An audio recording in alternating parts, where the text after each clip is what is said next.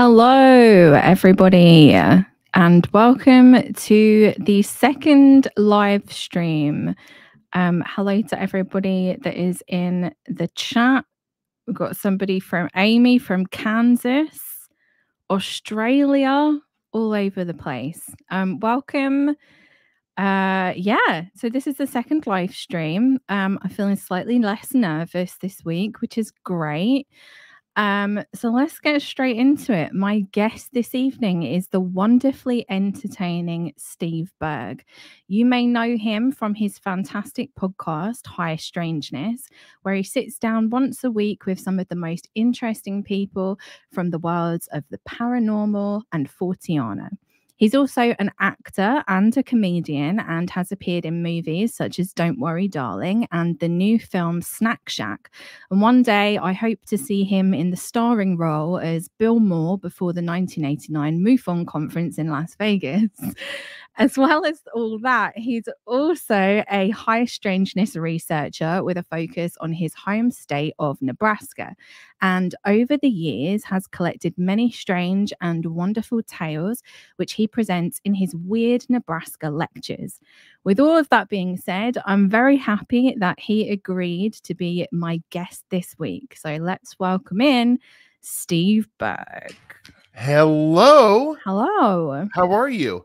You know, I was gonna wear this pin. I love it. It's don't what be ridiculous. That? Did you see Perfect Strangers as a kid? Maybe you didn't have that in the UK.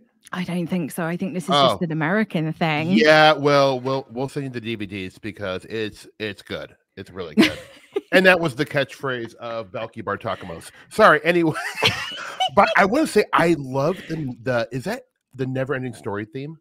No, it's not, but it's something that I found on Epidemic Sound, which is like the music subscription thing that I use like to put music in videos, and it's something that sounds so similar. And I was like, this is amazing. Couple notes off. Yeah, it sounds so similar, and it's copyright free, which is great. Well, let me tell you, it really lets the world around you melt away and gets you really in the zone for a wonderful live stream about weird topics. And then I put in like the really tense countdown. Yeah. So I get like all psyched up with like the Never Ending Story music, and then the countdown music comes on, and then I start to feel nervous again. Yeah, you know? Yeah, it's like finish your spaghetti. It's about ready to go down. Like, you know, just trying to keep myself on my toes. Yes. So thank you so much for agreeing to come on and be my guest. I'm on a the huge second fan. Live stream. Thank you. This is a huge honor. I'm so happy to be here. We've got a lot to talk about, and I feel like we're going to go off in a million different directions during this conversation, which is going to be great. But to begin with, let's start with who is Steve Berg and what got you into this subject to begin with, like going way back to the childhood days. Oh my goodness gracious. Well, as my mother likes to remind me, my mom was a school teacher, and she was a big reading advocate, and so she took me to get my first library card when I was 5 years old. And I don't really remember this, but my mom tells me I came back with I think it probably was, I kind of remember like a Billy Meyer picture book, and then a book about performing magic.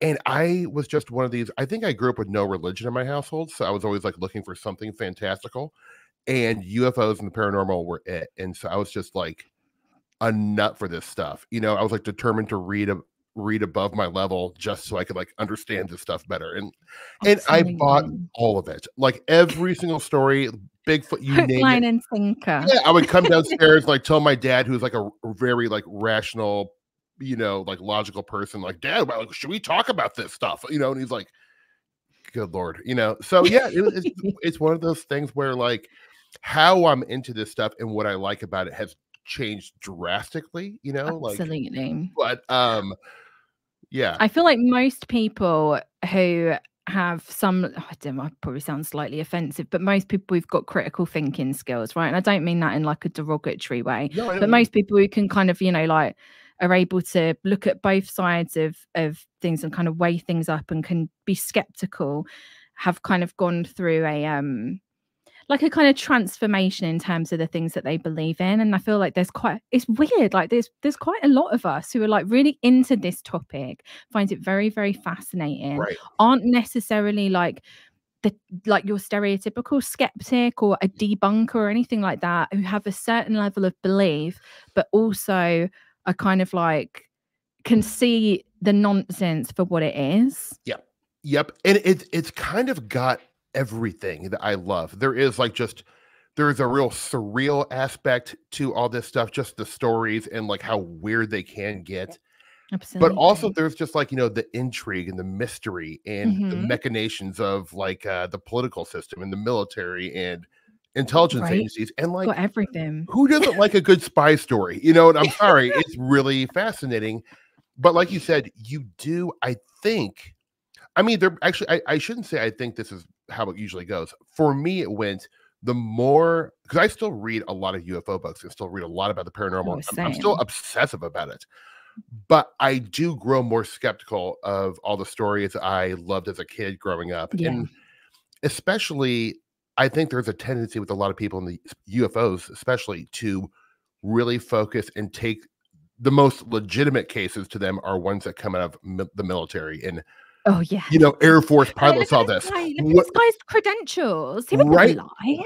And my whole feeling for a while now has been like, those are the stories. I mean, like, I'm interested in why they're saying it, but I Yeah. do not think any of them are valid. Like, I think it's all Yeah. fiction. I really do. Yeah. So I'm interested in like civilians stories, like normal people stories. Like I tend And to there's like, so many. there's so many. So When you start digging into, because I know you do a lot of like local stuff around right. where you are, but I was for a little bit last year, and I kind of had a look today as well of like very local UFO sightings to me, Mhm. especially in the 1970s, and I was like taken aback at how many there were. And then I started So to many. look into like my local history, because I, like especially with ufology, always very American. Yeah. But just where I live, Hugh Dowding, it lived about a mile and a half away. He was he's like a top Air Force guy, but he was also involved in like the Adamski stuff. I think he Really? was an Adamski believer. He Oh, also headed up, I think, the local like Flying Saucer Society. He lives like a mile and a half away. Alistair Crowley went to very briefly a school that's in my town. There was Alice Bailey lived in one town over. I was like, there's so many of like these new age characters, and like a George Adamski even came to the town like one town over from me back in like the really? 50s. Yeah, and then I started then. I'm going off on a No, tangent this is here. good. But I started looking into like these local UFO sightings from the 1970s. And then when you start talking to people around you, they will start telling you about things that they've experienced. So it turns out, I think it was in like 1976, there was somewhat of a mini flap like in my town. And my mum's friend saw one, like, Really? and he's like, she swears blindly that this happened. She even claims that it kind of like almost chased her home. Turns out my aunt saw one, as my great aunt saw one as well. But everyone said that she was just drunk when she was walking home. She probably was. She probably was drunk, knowing her, but You'd have to be really drunk to hallucinate on that level. I right. would feel like drunk, and like when people say like they were on drugs or they were drunk. It's like I've done a couple drugs. I've drank a little bit, and I've never hallucinated No, anything I've even never seen a remotely close. UFO. No, No. absolutely not. And I was just taken aback by it, because then there was loads of these newspaper reports, and then apparently, and I got in contact with Bufora last year when I was trying to like validate all of this stuff, because apparently Bufora. Bear in mind, this is 1976, so their opinions have changed a lot now. And when I told them about this, they were like, "Oh my god, I can't believe someone would even say that." But apparently, one of their investigators came to the town and said that we was on a ley line. So Oh, that was that's there you go. why we're getting so many UFOs. It couldn't possibly be that there was some sort of military thing about 30-40 minutes away from here. That probably wasn't anything to do with it whatsoever. No, that's boring. Definitely the ley line. Ley line is way sexier. Let's just go with that. Absolutely. Absolutely. But you do a lot of those like local research, local stories. I do as much as I can. I moved, I'm originally from Omaha, Nebraska, where I am now, and I lived in LA, then I went to college away from Nebraska. at the University of Kansas, and then I moved to LA and lived there for 20 years. And then during the pandemic, I moved back here to be closer to my parents because they're getting older, and I started freaking out. But when I got back here, I was like, well, this would be a nice little microcosm to kind of like try to collect as many weird stories as I could. And, you know, when you go on Google and stuff like that, you can only find, I mean, there's stuff, you know, UFO sightings and Bigfoot and ghost stories and stuff. But after a while, it starts to peter out. And you're like, oh, there's not that much. But then I started talking to historians in small towns and local librarians, and I was uncovering quite a bit of things, like by actually just talking to people and also using newspapers.com to go into like my favorite website. Probably my most visited website. Yeah. Yeah, I'm on it all the time. I'll just like keyword search wild man 1890s, you know, like I mean, that's what I do for fun, you know, but yeah, it is such a it's an unthinkably great resource, especially for how cheap it is. You know, it's so cheap, and it's really great, but you can find so much stuff if you're willing to be patient and you get good at using the keyword, you know, search. But yeah, when I came back here, I just started to discover all these old stories. And then I started like thinking to myself, like, these are all going to go away. Because a lot of these people who have these stories, and I look at it all as like collecting folklore. I can't prove, there's not any of these cases where I'm like, oh no, man, this seems like it's true. But I'm not even concerned about that. I'm just concerned about preserving these stories and the history and the folklore. Because I do feel like it's super important to culture and small town culture, and absolutely just kind of more the area.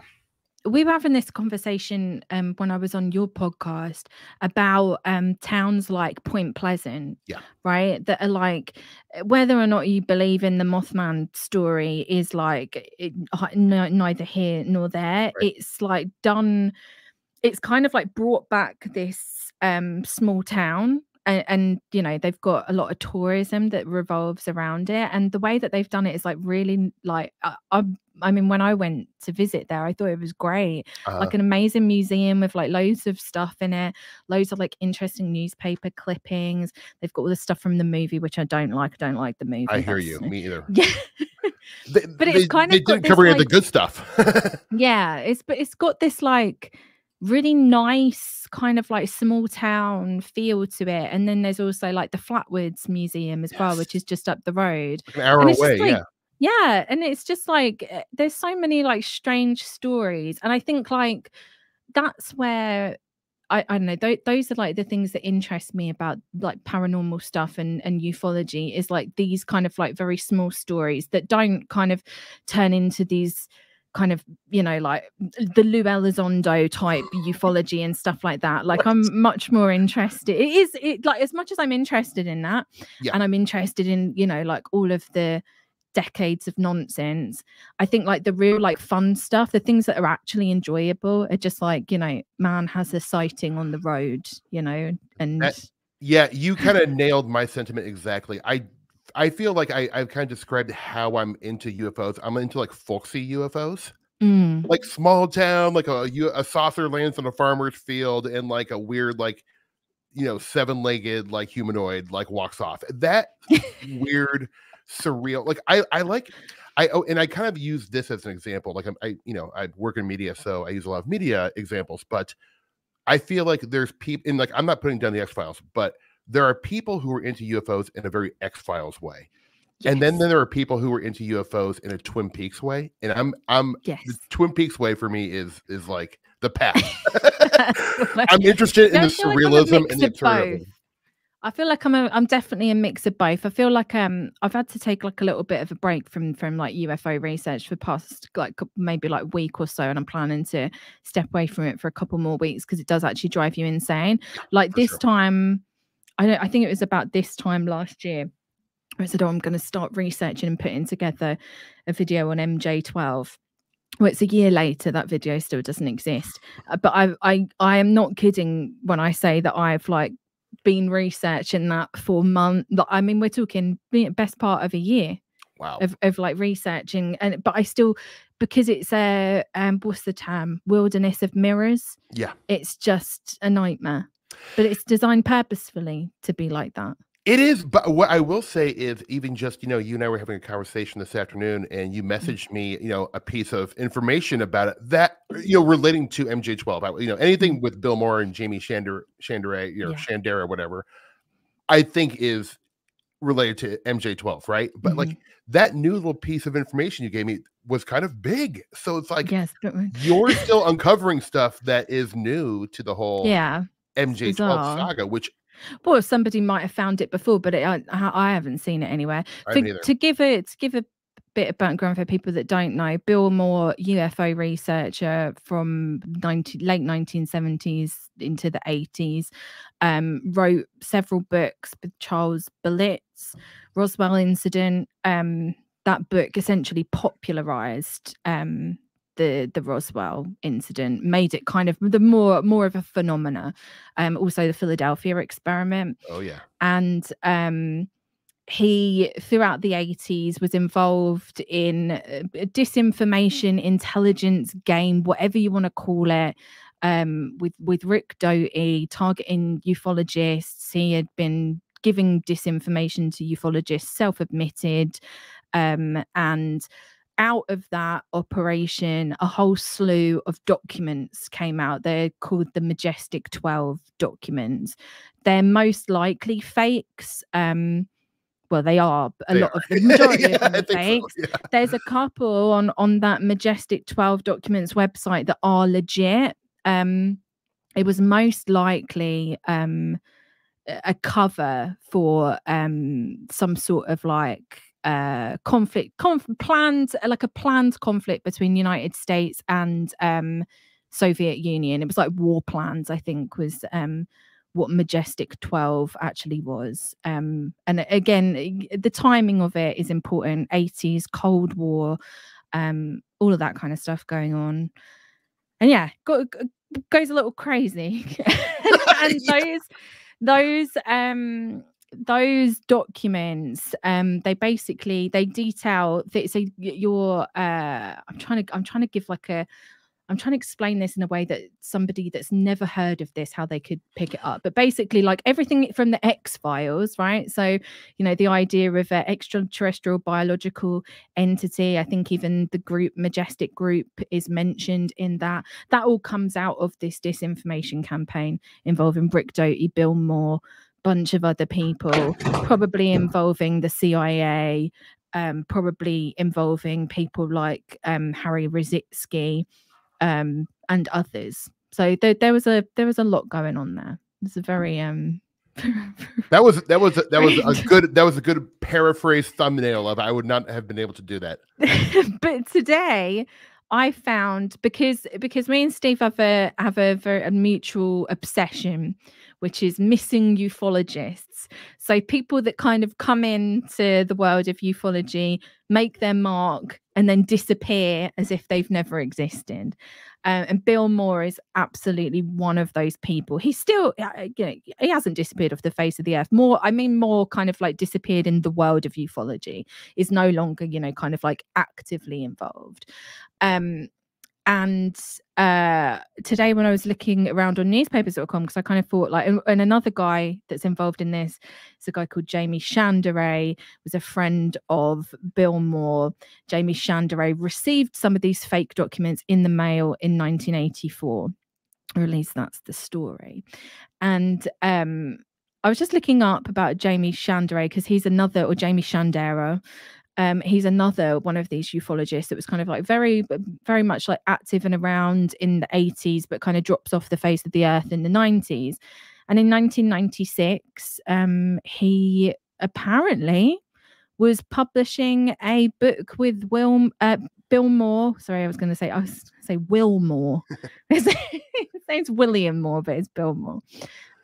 Called Exempt from Disclosure in 1996. However, that never came out as far as I know. But about 10 years later, a book called Exempt from Disclosure came out, which was written by Robert Collins and Rick Doty, who was involved in the disinformation campaign. So it's all gone a little bit crazy. And this is it. So Majestic was the name of the 1952 plan for war against the USSR, one of the few privy to it. was Harry Rositzky, later known as Falcon. So that's this whole idea of like the aviary, right? So Bill Moore had this group of people that were given bird names, right? So they were all kind of like people involved in like military intelligence. And he kind of gave them nicknames, bird nicknames. He had like Falcon, Raven. What was Doty? Oh boy, I can't remember which one he was now. I know it wasn't Colonel John Alexander, like the Penguin or something. I can't remember the gosh. I should have these memorized by now, you know. I don't expect you to memorize it. But the one thing about Rositzky you were saying is that he was the last one to be discovered, like, and confirmed. And I feel like that only was confirmed like 5 years ago. And I by can't, William Moore. Yeah. So I just don't know how much of any of this that I believe in. I believe in this because you can actually verify this, that it was the name of a 1952 plan for war. But there's so much of it that you can't actually verify. Yeah, obviously. Which is the case for all this stuff that comes out of like anything that comes, you know, kind of from official sources. It's all first off, it's wild stories that absolutely cannot be verified. Yeah. You know, we're still waiting for you know, David Grush was going to do it for us, obviously. But absolutely would. That's why I've had to take a break from it for a couple of weeks because it's literally just driving myself insane, and I can't get to a point where I feel confident in any hypothesis about it. So that's why I'm just like. So actually, we're talking about missing ufologists. I kind of understand how some of them go missing, you know, because this stuff is designed to drive you absolutely insane. And that is kind of, if I had to like make the most logical guess, or what is logical to me, is that like a guy like Bill Moore or you know, Jamie Shandera, or even like Albert K. Bender, you know, going way back in the day, or even Armand Victorian, Henry Azadel, who we're going to talk about a little later. They might just hit a point where like, this is like disruptive to my life and I'm about ready to lose my mind, and I'm going to just like grasp on to the last bit of sanity I have and step away, you know, like, and that might be the case. I feel like that's the most logical explanation, but you know, there's always room to speculate. Yeah, exactly. I just, and it's all just disinformation games, right? And that's, and again, like there's so much of it.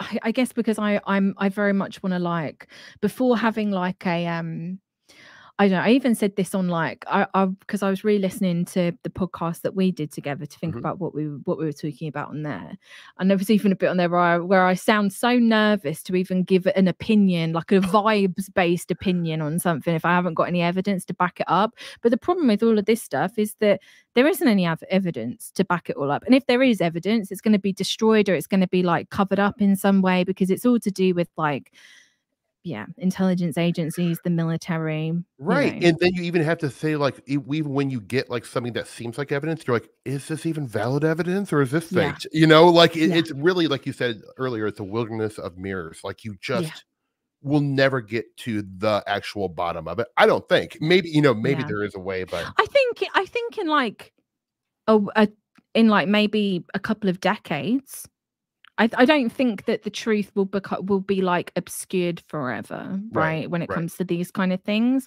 But and again, we was talking about this on your podcast. It's like a lot of these archives as well are very kind of like hush hush. Yeah. So like Jacques Vallée's archives are kind of like under lock and key until a certain time. Leo, what's his name? Why can't I remember it? Leo Sprinkle's archives are like not available until like 2070 for some of them. 2070, which is like, okay, whatever. Like there's gonna be people around in 2070. I mean, we're talking like 50 years from now. I'm like, bloody, am I gonna have to go out to Wyoming as an 84-year-old? We finally got it. Now I can die. It's gonna be crazy. No, you're right. I mean, like, I think like with Vallée's, he's got like a 10-year truth embargo or something. And I don't know if that's the right word something to like use. that. But like it's all at Rice University. I think that's the same way how he releases his forbidden science books, which I really love. They're like, his like diaries, and I think there's 5 volumes now. But he Those waits. diaries are like, There's a lot in there. So much stuff in there. If you get like PDFs or ebooks of them, and you can just do a keyword search, my God, like anything that you're looking for, you'll probably find. There's a mention of it. Interesting in there. Yeah, I mean, especially if you're interested in this particular kind of stuff we're talking about. Yes. I don't know if there's books out there that are more valuable to doing research on the stuff than those. I mean, there is, he was just, especially like in the, 70s, 80s, and 90s, he was just running around with a lot of these key players, like the people you hear over and over again, still to this day, Hal Puthoff, Kit Green, so they're wild books. Yeah, all the people that kind of circulate around this subject. Yeah. I'm assuming this is Tenny says Valet's aviary name was supposed to be Parrot. Ooh, the one that talks. That checks out. So great. Going back to your kind of interest in more local case, because again, this conversation is going to be all over the place. Good. But if you're watching it back, there will be timestamps. If you're watching it live, you're just going to have to put up with it. But going back to your interest in like local cases, you were on Erica Luke's show about 4 weeks ago, and you mentioned that you were going to investigate a local Bigfoot case. Yeah. That sounded very fascinating. And I know that you have since done a little bit of investigating. Yeah, I'm in the middle of it. So this is like a John Keel dream for me. So gosh, I can't remember when exactly. It was not that long ago, like you said. I was made aware that in this little town about 40-ish minutes away from Omaha, where I live, like right along the Missouri River, the police were investigating 3 separate Bigfoot reports. And I'm like, what? And so I get in contact with this lady who is kind of, she's a local researcher in Nebraska. And she told me, she's like, yeah, I know where one of the locations is. And I'm like, where is it? And she told me. And so my friend and I, we drove out there first off, this was kind of like in an urban area. It's a small little town next to a river. So it's not like a city by any means. Right. But it was like along the main drag of the little town.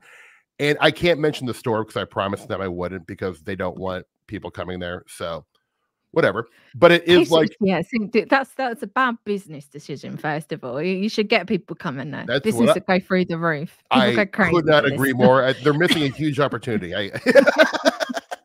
It's not great business, but I went there and just like a weirdo, kind of like walked in the store, and I'm like, went up to these 2 ladies who were stocking shelves. And I was like, good afternoon, ladies. By any chance, have you heard about the Bigfoot sighting that transpired here not too long ago? And one lady stepped forward and she's like, I'm the one who reported it. I'm the one who saw it. And I was like, oh my God. Like, I got like a stomach ache. I was like, almost, because I've never really like been on a fresh case like this. And then the store owner actually came out, and she did not look happy that this lady started talking to me. And I was asking her about it. She tells me about the story. And the story was, she was closing up the store at night, and she was at the front door, like making sure it was locked or whatever. And then she looks around the corner, and a like 8-foot tall Bigfoot, covered in reddish fur, is like playing peekaboo with her around the corner of the store. And, which I think is fantastic. And though she was terrified, and I feel bad for her, because she definitely seemed like when I talked to her, like she was like kind of traumatized by this a little bit. And she went back in the store, like locked the doors, and called the police. And then the police came and like cleared the area, said, and like looked around. But then I guess 5 blocks away from there was another report. And then there was one. What year was this? This year. This year? Oh, yeah. Well, actually in 2023. So, okay, right. Yeah, it was. But very recent. Yeah, just like a few months ago. And it's still supposedly like kind of ongoing. Supposedly there was another sighting kind of recently right down by the river, and like, which is just like a quarter mile away from where these, other reports were.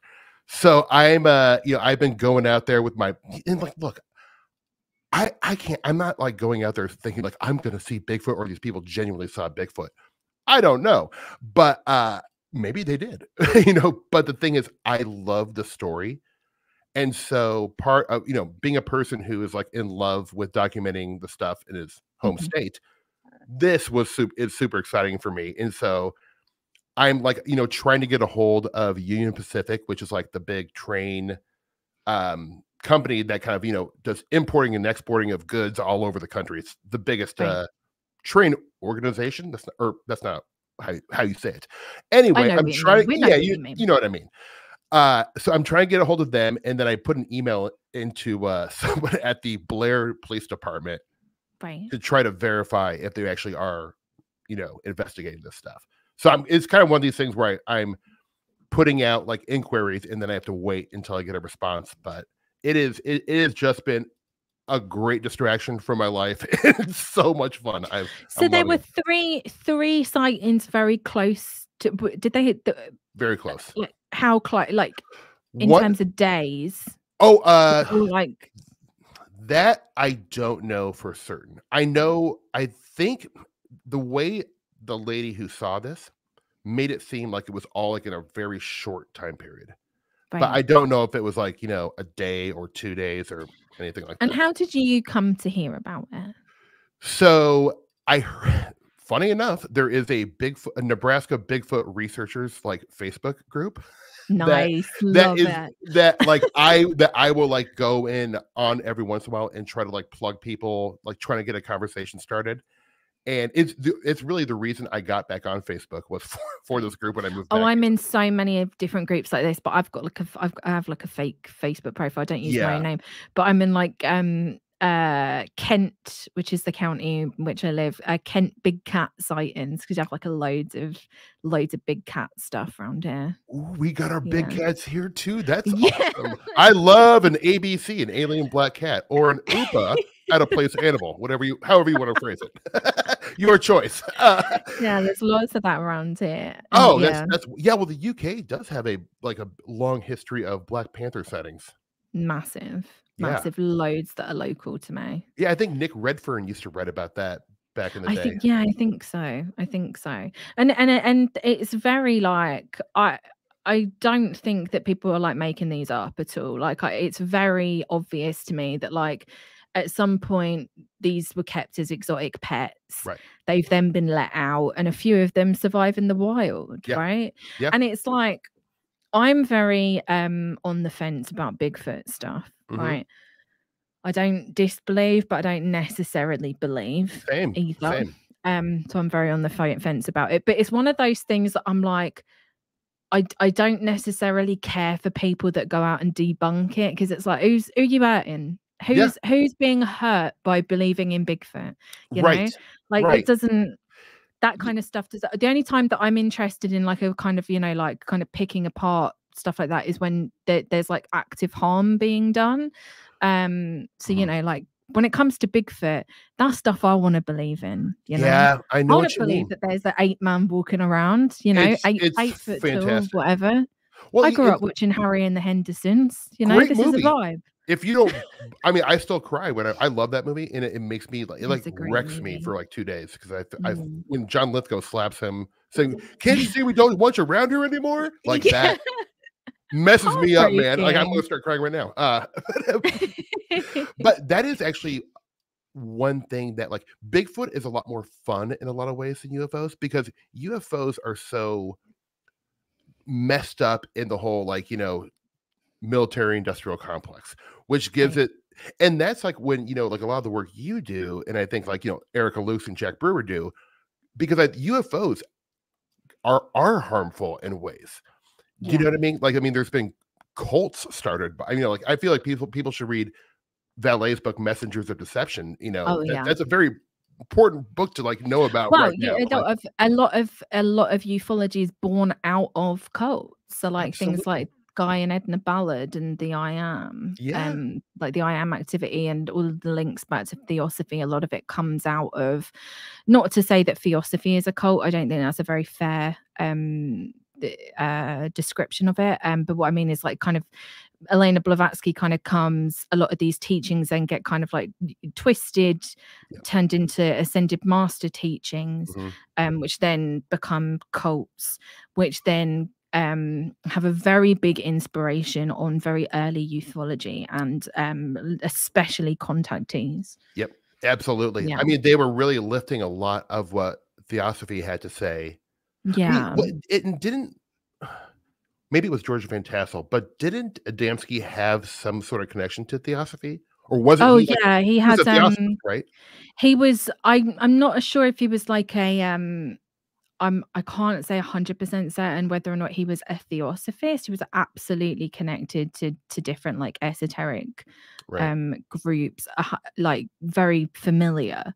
Yeah. I don't want to like put my foot in my mouth and say that he was a Theosophist, but he was definitely like very interested in spiritualism. And he had, I'm fairly certain he had something in like, wasn't it called like Palomar Gardens or something like that? He had like I really want to remember what it's called. Do you know what? I'm going to have to Google it. Yeah, well, he worked by Mount Palomar. Wasn't he like a janitor? He or had like his own like, he had his own religious, hang on a second. Royal Order of Tibet. That's what I was thinking of. Interesting. He founded the Royal Order of Tibet in Laguna Beach, which held its meetings in the Temple of Scientific Philosophy. I mean, yeah, He, in the 1920s, he became interested in the esoteric occultist religion, Theosophy, and a variant called Neo-Theosophy. By the 1930s, he was a minor figure in the California occult scene, teaching his personal mixture of Christianity and Eastern religions, which he called universal progressive Christianity and universal law. Right. Yeah. So yeah, he was. I mean, and even Meat Lane, who I think started Borderland Sciences. He was heavily influenced by Theosophy. Again, I don't know if he was a Theosophist, but it's too coincidental that these things were coming out, or so close together. I think Theosophy really was the beginning of the America's New Age movement. 100%. And then Guy Ballard coming in and kind of like really like turning this idea that Blavatsky had of like, I don't know how we've gone from Bigfoot to Blavatsky, but my God, we're doing it. This idea that Blavatsky had of like her Mahatmas, right, who she always said were flesh and blood. They were just kind of like, they're spiritual teachers, but they're not like angels or anything. They are they're like just like kind of like wise guides, right? Even though I do think there was some kind of like they lived longer than everybody else.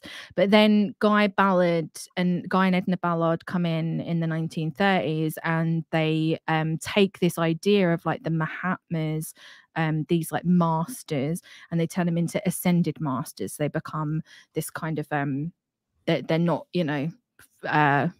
although they appear in like flesh and blood, they're also like they're not the way that Blavatsky explained them to be. And then it all gets really bizarre, because it brings in a lot more, like Saint Germain becomes the big spiritual figure, and there's a lot of like stuff to do with like Venus and very weird kind of like things that you can compare to like the very early contactee like meetings with aliens, because like Guy Ballard meets Saint Germain on Mount Shasta, and he like appears in a contactee like experience. But then I guess that's it's very similar to like many religious experiences, right? But there's like a lot of weird tie-ins, and one of the weirdest tie-ins I always found with like the Guy Ballard thing is when he met Guy Ballard on Mount Shasta. When Guy Ballard met Saint Germain on Mount Shasta, Saint Germain gives him a chalice, and inside it is like a creamy white liquid. And in one of Whitley Strieber's books, I think it's maybe called like The Key, and it's the one where he's like in the hotel room with the guy. Yeah, the guy visits him in the hotel. Yeah. But doesn't the guy give him like a cup of cream or something? It really, there was something can't about it that I remember. was like, there was some very weird resonances, because when I heard about that, I was like, well, it just sounds just like friggin' Guy Ballard I Am stuff. Yeah, it sounds like a lot of like fairy stories too. Like, here's some cream, Yeah. here's a little piece of bread coming to the other world. Yes, exactly. I probably need to go like way back further, because I know that these stories go back like way, way further. There's just so much to like read, There is. There's not enough time. and how they like evolve over time. Yep. Like, Yep. yeah, I should go back and read Passport to Magonia. That'll be a good primer into it for sure. Yeah, that's where I heard about all the stuff with like the fairy Yeah. culture being, so Yeah. similar to the UFO experience. And I mean, he's not wrong. I feel like the comparison Yeah. is pretty good. Yeah, definitely. So let's go back to the Bigfoot story. I don't know how we went to Blavatsky. No. Yeah. When we talk about Bigfoot, you always end up at Blavatsky, I think. Yeah, you do. Yeah, absolutely. Bigfoot, Blavatsky, same thing, really. So what's your take on Bigfoot? Where do you stand? Yeah. I mean, it's like one of these things where I don't know. Like, I mean, I'm not I have a hard time like operating on the idea of like faith. I'm not a religious person at all. And so the idea of just like kind of like saying I believe in this thing, even though I have no evidence or no proof, and I have not experienced it myself. However, I've actually been lucky enough in the last like couple years to speak with a couple people who say they have witnessed things, and it's been a couple people I've had to really work hard to get them to talk to me, and they don't want any like notoriety, any fame, and a lot of times like, please don't use my name. This story is for you, it's not to share. And when I guess it's just maybe my naivete, but like when sometimes these people, I swear, I feel like they believe what they're experiencing. Like they really believe they saw things. Like this lady I met, in Blair, Nebraska, just a couple weeks ago.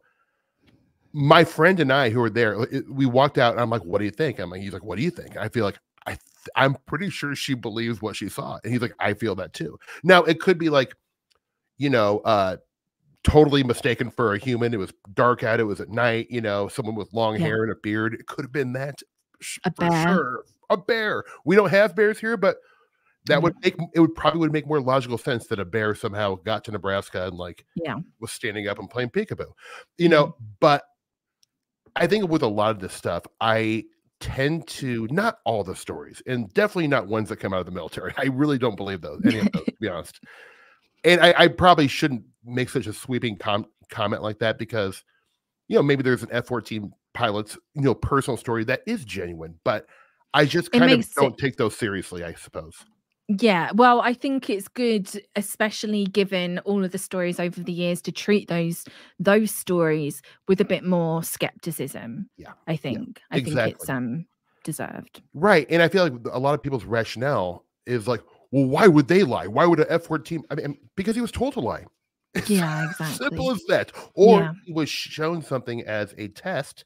Yes. Which I think that makes a lot of sense to me, just like strategically from a militaristic standpoint. It's like, well, you would want to test your hardware out on professional people who know what they're seeing. If we can trick them, then we can trick civilians. And if we can trick, I don't know. Like, there's plenty of rationales for that. But yeah, some of these stories that I hear about just from like, even people I know, friends who I know, it's like they've experienced some dramatic things, and I just am pretty sure they're not lying to me.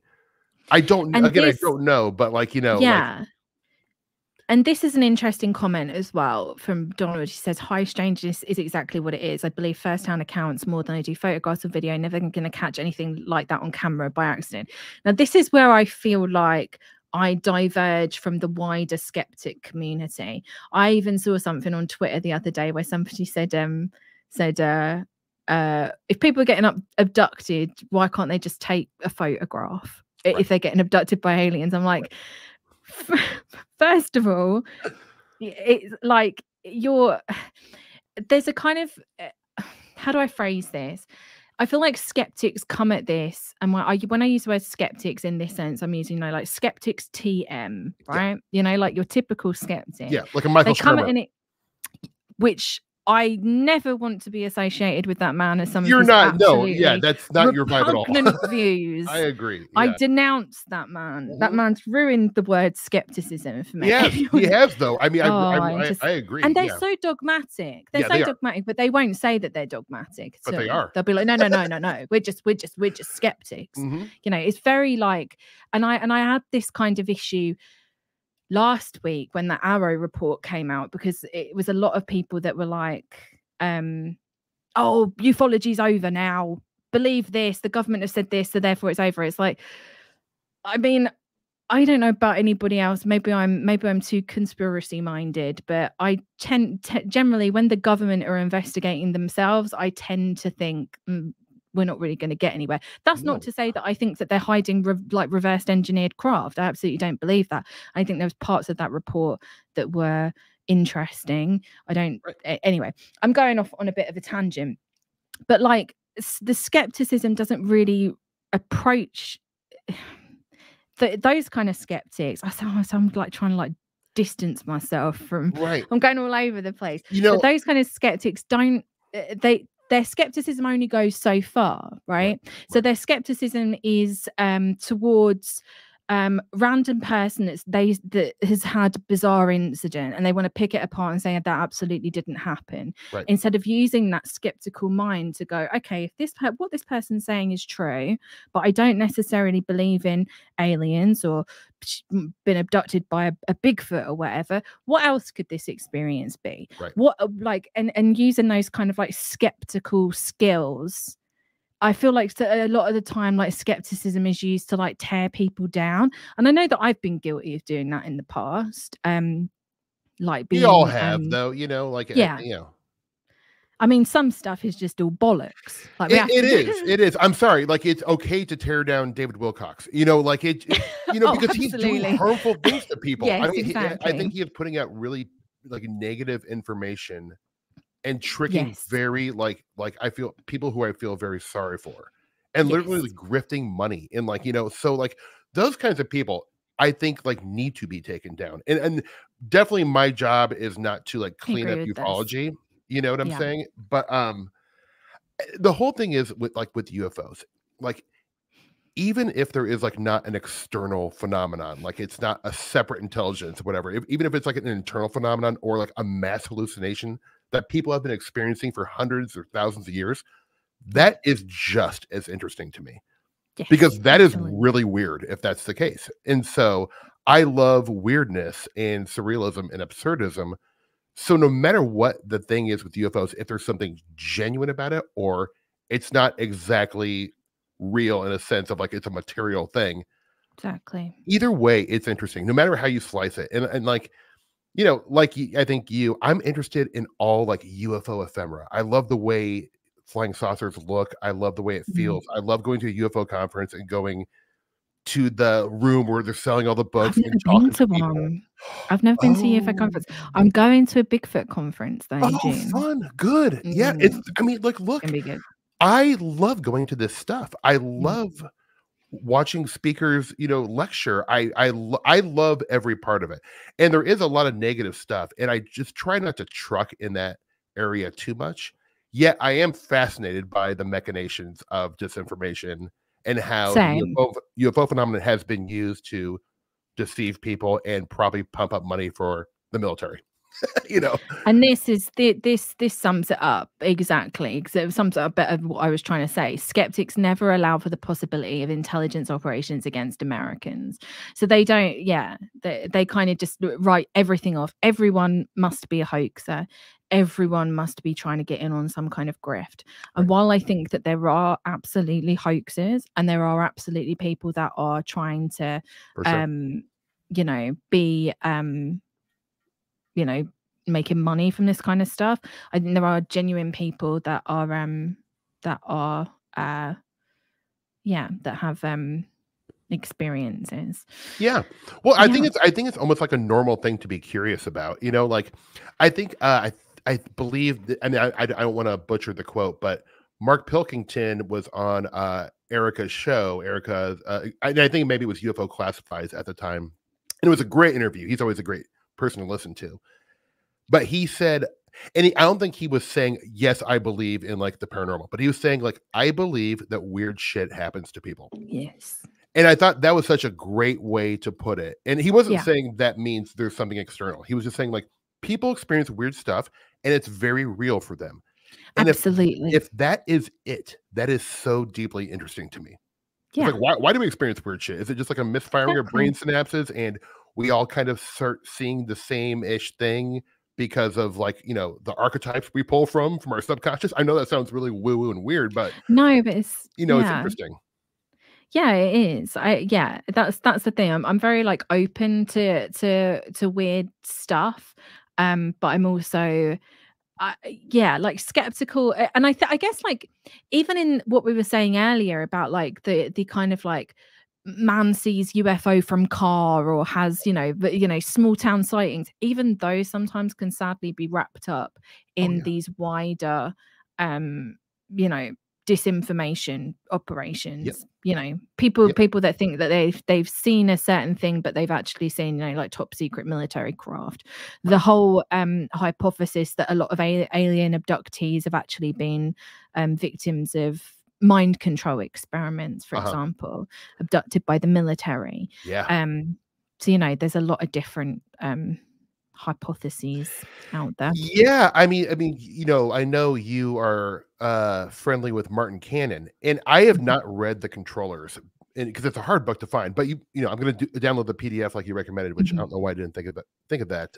But did he kind of hypothesize kind of a My Labs? Like, yes, and was that what the book was I won't, because I know that he's watching, and I know that he's not a. I don't talk about it. Okay. I don't want to put words in his mouth, but I know maybe his opinions have changed slightly. Maybe that he would rework it a little bit. But yes, like that was and I still think that The Controllers is definitely a worthwhile read. Yeah, I'm gonna read it. It's got some great research. I don't know whether he would like me talking about it. So right. I feel like I'm like, oh god. What should I say? I like it. Yeah. I think it's interesting. I think that that it's, even if you don't believe in all of it, it's definitely a very interesting hypothesis that to me is a lot more believable than the John Lear hypothesis. So you don't think that gray aliens are coming down to capture our soul to put them in a soul catcher on the moon? No, I don't actually. Really? I mean, John Lear. Come on. Surprisingly not. Yeah, I don't necessarily believe in that. Well, by the end of this, I'll have you convinced. Everything Lear said was on the level. For sure. Oh, good Lord. Someone I used to know actually went to his house. She was God, I knew her years ago. She used to host a kind of conspiracy paranormal show in the UK. And I can't even remember where I met her. I met her through like, I was a bit more involved in like, like political circles and stuff like that when I was younger. I think I met her through that. And she was on a TV show about aliens. She had her own experience, and they kind of like took them all, basically this debunking TV show, to take a bunch of people that claim to have experienced stuff and debunk them and make them look like idiots, basically. But they ended up at John Lear's house. My God, that guy, like what a house he had, like that office. Yeah. I mean, I'm kind of jealous of that. I mean, the office had like, 10,000 old, like dusty VHS tapes, books, files, FOIA boxes, like, I mean, he was a fascinating character. Like, I guess I've been in this stuff long enough where I used to like, there was a website that was really popular kind of before social media called Above Top Secret. Oh yeah. Right, sure. And I'm sure people know about familiar that. With that. But I used to like religiously read the UFO. I was really just there for the UFO stuff. Not necessarily like the other garbage. I mean, there's a Oh, lot of garbage on that site. Oh I boy. was about 15 years ago. I was there for all of it. Yeah, well, yeah. I mean, it's be careful in there. But I haven't looked at it for a long Scary. time. I don't even know if it's still there. But It used to be, not to stop you, but I no, feel like, I don't know whether you would agree with this, but the landscape feels very different now than it did. Because completely. as I was kind of like growing up post 9/11, the conspiracy world and the world of the paranormal and all of that kind of stuff, there's always been like an overlap, Oh but yeah, never for felt sure. as like, it never felt as sinister as it does now. And I'm sure maybe that's just like rose tinted glasses and now I'm more mature.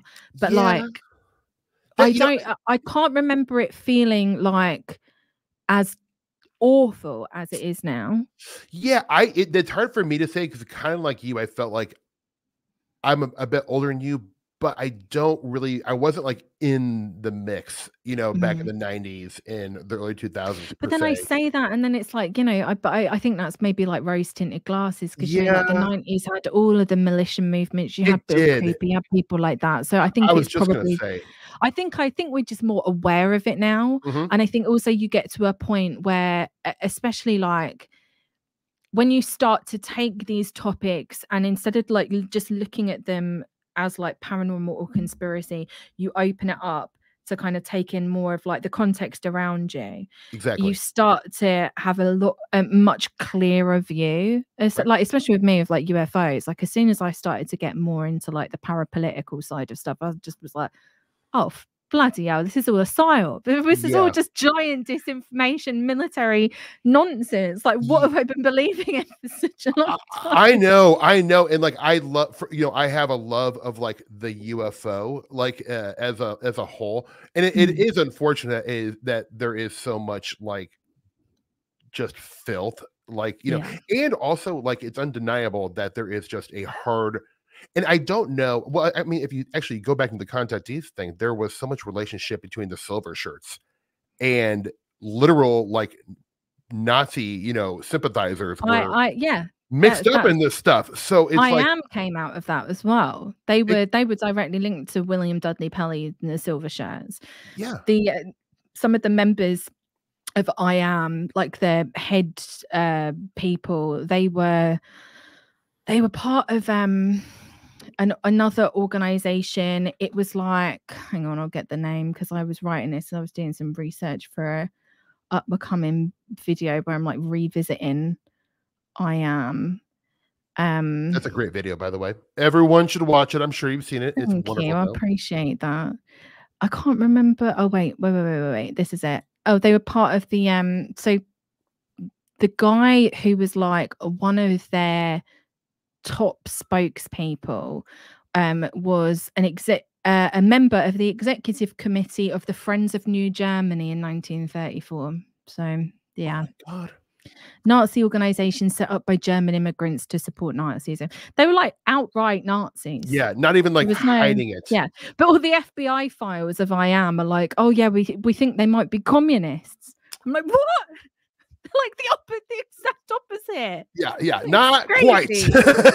Yeah, They're like vehement anti-communist Nazis. right. That's what they were. And then it Oh, it's kind of, well, horrifying. it's one of those things where you can kind of track how the fascistic ideals sort of like evolved in UFOs. I Yes. mean, like someone William smarter, and Dudley Pelley was like another contactee, right? Because he had yeah, that thing. It was like something seconds in eternity or something, which again was like a contactee-esque experience. And he created his own like UFO religion called Soulcraft. yep.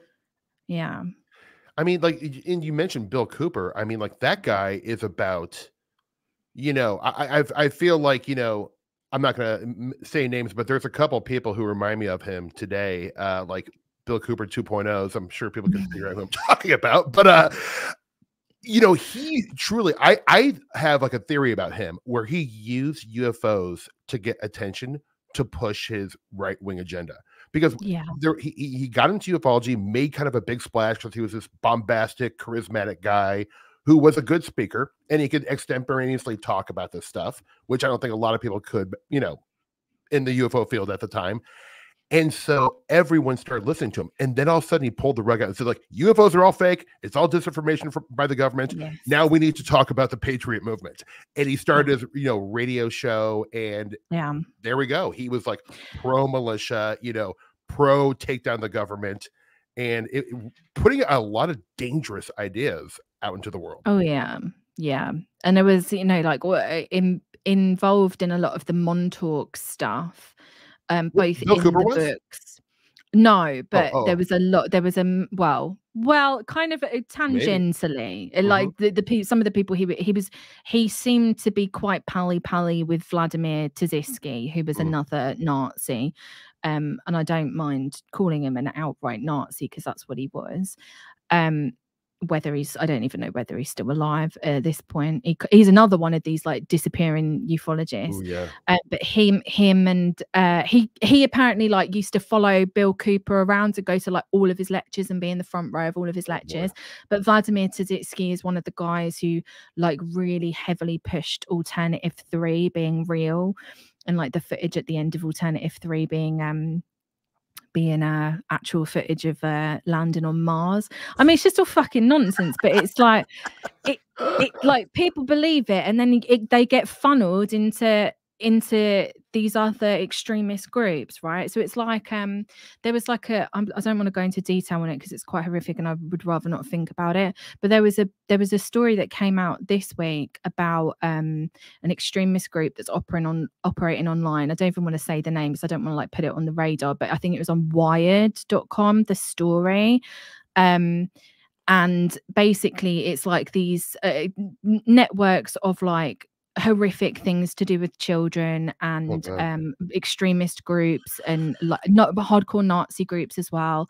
And they kind of like they're also kind of like involved in like Satanism and stuff, but a lot of it is like trying to like lure people in and then like funnel them into this like extremist ideology also to exploit them. And I feel like there's like I don't know, like how many of these people actually believe in, like, going back to like the UFO world, people like Bill Cooper, how many of them actually believed in UFOs, or were, like you say, trying to like funnel people into you believe in this, right? Yeah. Oh, well, I believe in this as well. Yeah. Do you know what about this? What about this bit of like Nazi propaganda? Like that kind of stuff, like funneling people in that way. And like I feel like I think Bill Cooper was a very like dark, not a great person, but you can't say he was an idiot. Like I think the guy was like one of those people who,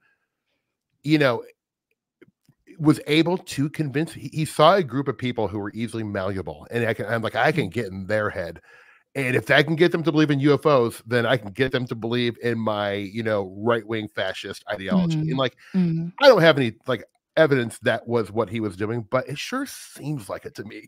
Yeah.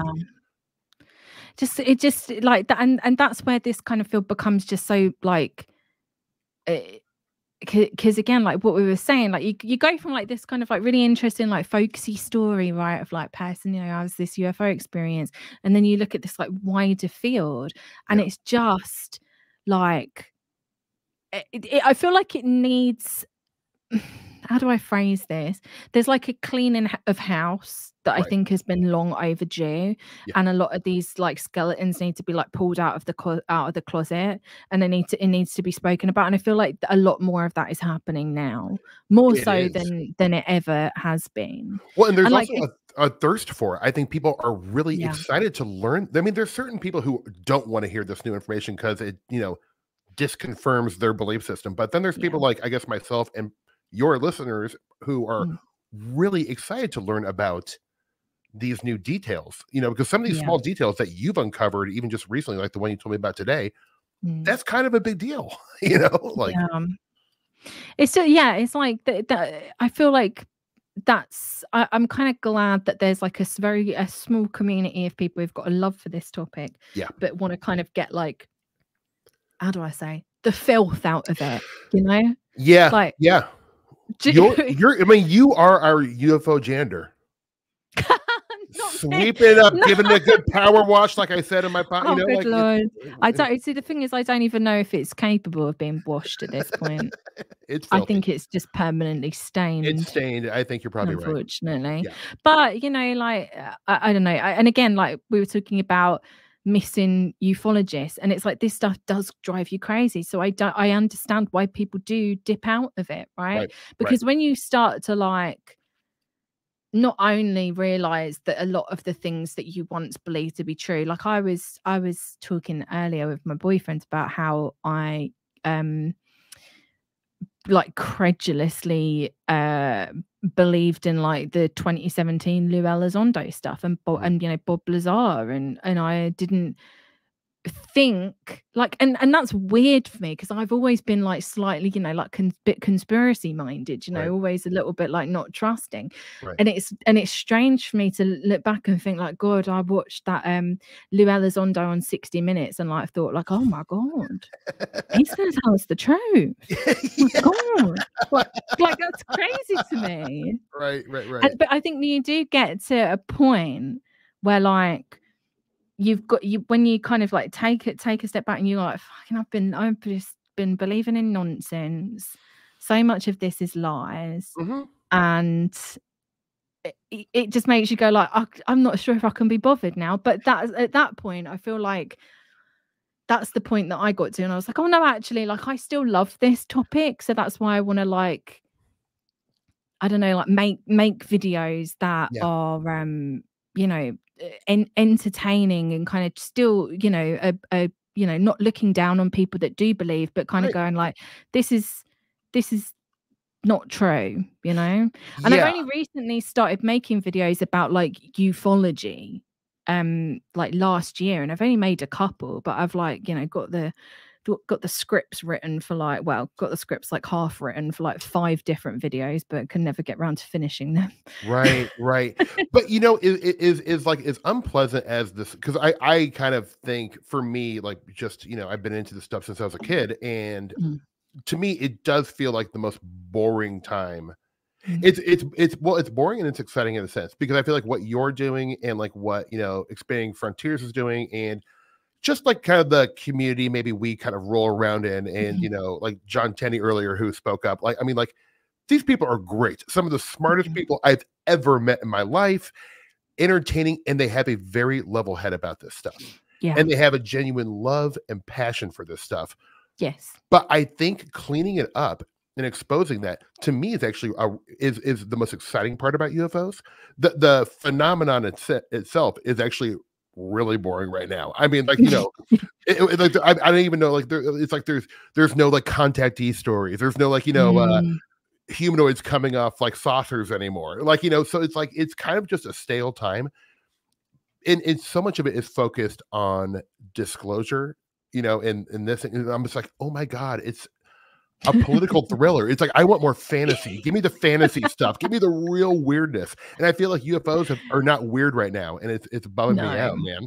No. Yeah, that's why sometimes you've got to like move on to. You got to just take a little bit of a break from it. Yeah, that's when you go to Bigfoot, or, you know, you go to Black Panthers hanging out down by a riverside. Dogman. Bring it There's on. a really big, like, going back to like the local stuff. There's a couple of years ago I stumbled upon I think it's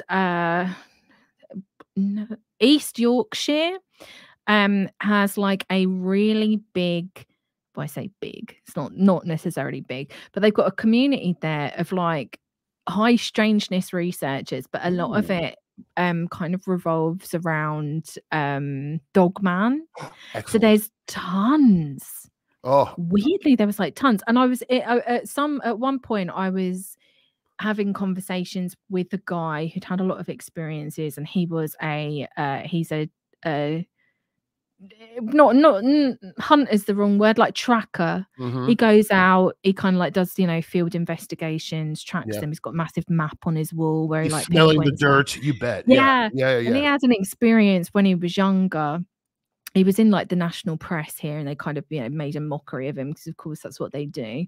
They go, oh yeah, we're going to write about your experiences, and then they write it up and they, you know, take the piss. Yeah. Especially the British press. But he seemed like a really nice guy, and I was talking to him for a while about making a documentary about him because he was just such an interesting guy. Oh, that'd be awesome. Regular guy, lived in this like small town and had all these dogman experiences, and now goes out tracking him. But I never managed to follow through with it because it's just so expensive to like get a crew together and film something. But those little like communities, you get surprised by like how many there are, like very local, and they're all kind of like it's centered around this one part of Yorkshire, and there's all these like Yorkshire conferences and stuff, and it's like it's kicking off up there. That's where you need to get over there. I do, and I find all that stuff so adorable, and I don't mean that to sound like in a like, you know, disingenuous way. Like I find it so like folksy and weird, and a wonderful way to spend a Saturday afternoon is going to see like three weirdos talk about Dogman. And the funny thing about Dogman right now is kind of the cryptid du jour as far as I can tell. Oh, Dogman is having a moment. Dogman is back. Oh, he is back, baby. Oh, you bet. No, I mean, like it really, like, you know, I do lurk around these, like, you know, cryptid reporting sites or, you know, monster reporting sites, whatever you want to call them. It does seem like, obviously, Bigfoot has never been bigger. At least to me, it seems like, I mean, Bigfoot's now like a total official American folk hero. There's Bigfoot stickers in like Los Angeles. People have it in the back of their car. So, I mean, it's everywhere. All over Nebraska, people have Bigfoot stickers. They'll have Bigfoot, like 6 foot tall things in their yard, like keep out, you know, like, and it's just become like this like mythological mascot for America right now. And I love that. I do too. I think with all, like, you know, America's got so many like really bad problems, and I think it's like maybe Bigfoot is the great uniter. Maybe Bigfoot's like Dolly Parton, where it's like everyone can agree it's awesome, you know, like yeah. Oh my gosh. Yeah, Bigfoot as just a symbol to me is like fun, you know. Do you watch any Bob Gimlin? Do I watch him? Yeah. Like, does he have a show or something? I mean, I've seen him interviewed. I'm sorry. On YouTube. He's got a YouTube channel, Bob Gimlin. Oh, I didn't know that. You haven't watched it? No. Oh my God. Oh my God. Haven't watched Bob Gimlin videos? I'm getting off right now. Sorry. Ending the stream early. He does like Bigfoot encounters, but they're like illustrated. So he has like an illustrator who does like the illustrations of the video, and then he'll like recount the stories. That's fantastic. And he's got like a he's got quite a, he's like really pop. I'm surprised that you've never watched him. I mean, like, I honestly, you know, like I love Bigfoot and the idea of Bigfoot. But I have not read a ton of Bigfoot books. Right. One, because I mean, like, I think I've read Joshua Cutchin and Timothy Renner's book. They have a 2-volume series called Where the Footprints End, and that's about like paranormal Bigfoot. Yeah. And to me, that's just a lot sexier, and I like the idea because I really don't believe that there's a flesh and blood Bigfoot that we haven't discovered in the fossil records. I feel like, I mean, maybe I'm wrong about that, but like that's what I don't think that is possible. Like, I think that's impossible. Where do you stand on Patterson Gimlin film? Ooh, boy, you son of a well, okay. I love it as an artistic like piece of film. I think it's Oscar worthy and beautiful. I mean, I don't know. I will say this, and this is what I will say, is that it is so well done. Like, I think it is if it is a hoax and it's a fake, they nailed it.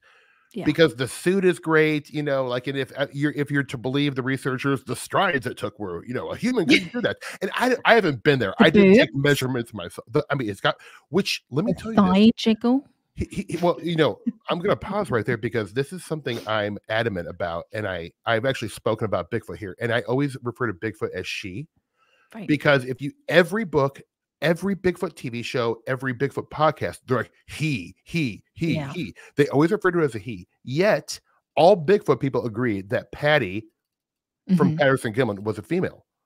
Yeah. Oh, absolutely. It's so, you can tell like, the chickle. It's there's this misogyny in the Bigfoot community. I'm a guy, like it could be a he or a her apparently. So let's get that straight.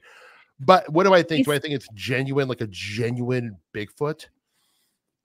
I just would have to say I don't know. I want to believe it's genuine. Fine. You know, I just don't. I mean, like if I like bet my life on it, I probably would have bet my life on it. But Mhm. it's I one feel of like these I'm things on where the I feel same. okay wanting to believe in that. I'm on the same as you. At some point, my friend Bradley's going to come on here and argue, well, not argue, but put forward the case for Patterson Gimlin being accurate, an accurate depiction or a real video. So I'm looking forward to that because Yeah. looking forward to being Bigfoot pilled. I know we were saying earlier about you know, like Bigfoot being a bit of an escape.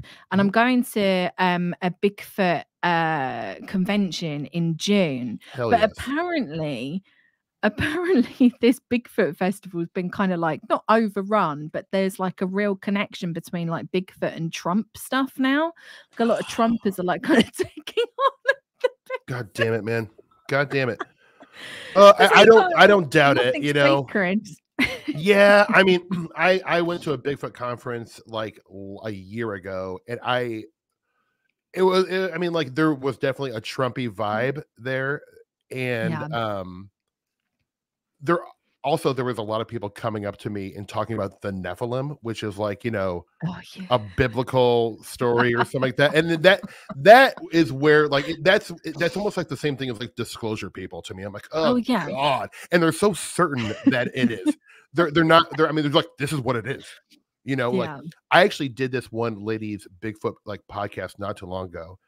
And she sent me a link to when the show came out, and it's a, you know, YouTube show. And somehow I never ever do this, but I read the comments. Right. And most of the comments were like, this guy doesn't know shit. He doesn't know that the Smithsonian has giant bones in the body. You know, like, and they're saying like, this guy's an idiot, needs to do some research. And I want to respond back and engage and say like, okay, if there's giant bones in the Smithsonian, I would love to see him. I'm all ears. Show me that stuff. Like, but there's just no.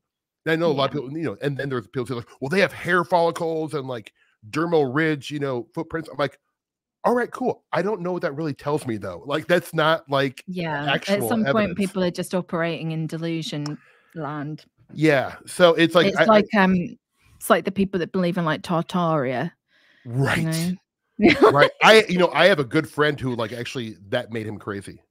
Oh God. It turned him nuts. Yeah, it's like I hope he's not listening right now. But yeah, he went bananas over this Tartaria. He wouldn't stop talking about it, and I was like, "Oh boy, you're losing me, pal." I've got a friend who went a bit down the queue thing. Yeah, ooh, that's not good. Always gets a little bit ropey. It does. Should we get back to missing ufologists and personally you prepared? I thought you'd never ask. I did, and I'm not going to read them all because also I feel like, you know, I'm going to credit John Lundberg, who I just think him and what Mark Pilkington did with Mirage Men, the documentary, and then Mark Pilkington's book Mirage Men was a real eye opener for me when I read it. It was one of those books that I read, put down, and I was like, I kind of had a stomach ache where I was like, oh no, a lot of these things I loved as a kid are not true, you know, like, and he put forth such an amazing, you know, they both did such an amazing argument for disinformation and how it's used and the propaganda behind it all. It's just wonderful. But gosh, I want to say maybe about a decade ago, I was on a UFO forum and I was reading about this guy named Armin Victorian. And I had never really, I think maybe I'd seen his name or heard about him, but I started reading more, and as someone linked this website, and it was to this website called The Mythologist. And I've come to find there was a documentary created about Armin Victorian by John Lundberg in 2004, I think for the BBC, and I'm not even sure if it ran, it probably did.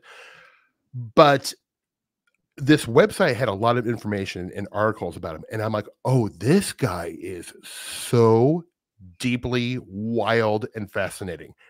And so for about 8 years, I was bugging poor John Lundberg. I would like write to him like twice a year. So like, hey man, is there any way I can get a copy of that? I'll accept any amount of money you want, you know? And he's like, I'd love to get a copy of it too, but it's like behind lock and key at the BBC for some reason. Anyway, so the documentary ended up getting released like a year ago, and it was totally worth the wait. It's fantastic. Like first off, I love the way it looks. It really is like a harkening back to the early 2000s, like documentary style. I think it was shot like on 16 millimeter, probably. It Absolutely. has a good, like, grainy feel to it. Should we And show a tiny bit of it sure. to You know, give can I run like to the bathroom while you do it? Of course, Okay. yes, take a bathroom break I'll and be I'll right play a back. little bit of this. If I can get it going, and hopefully I don't get copyright flagged. We'll just show like the first minute or so.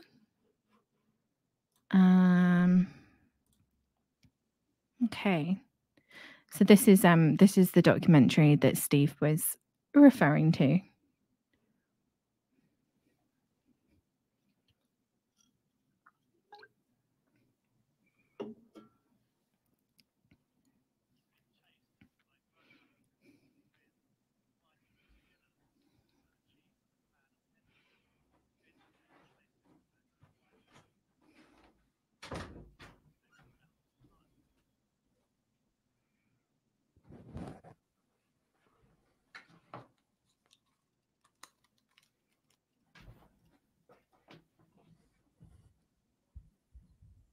I forgot it starts kind of slow. Yeah.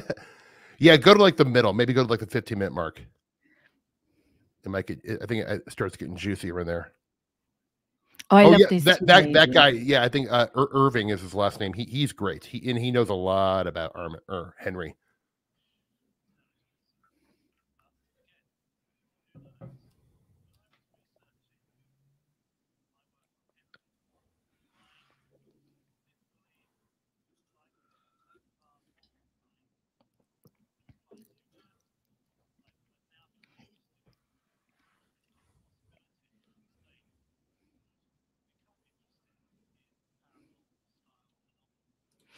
Okay, I'm going to pause it there because I feel like we need to give a bit of context.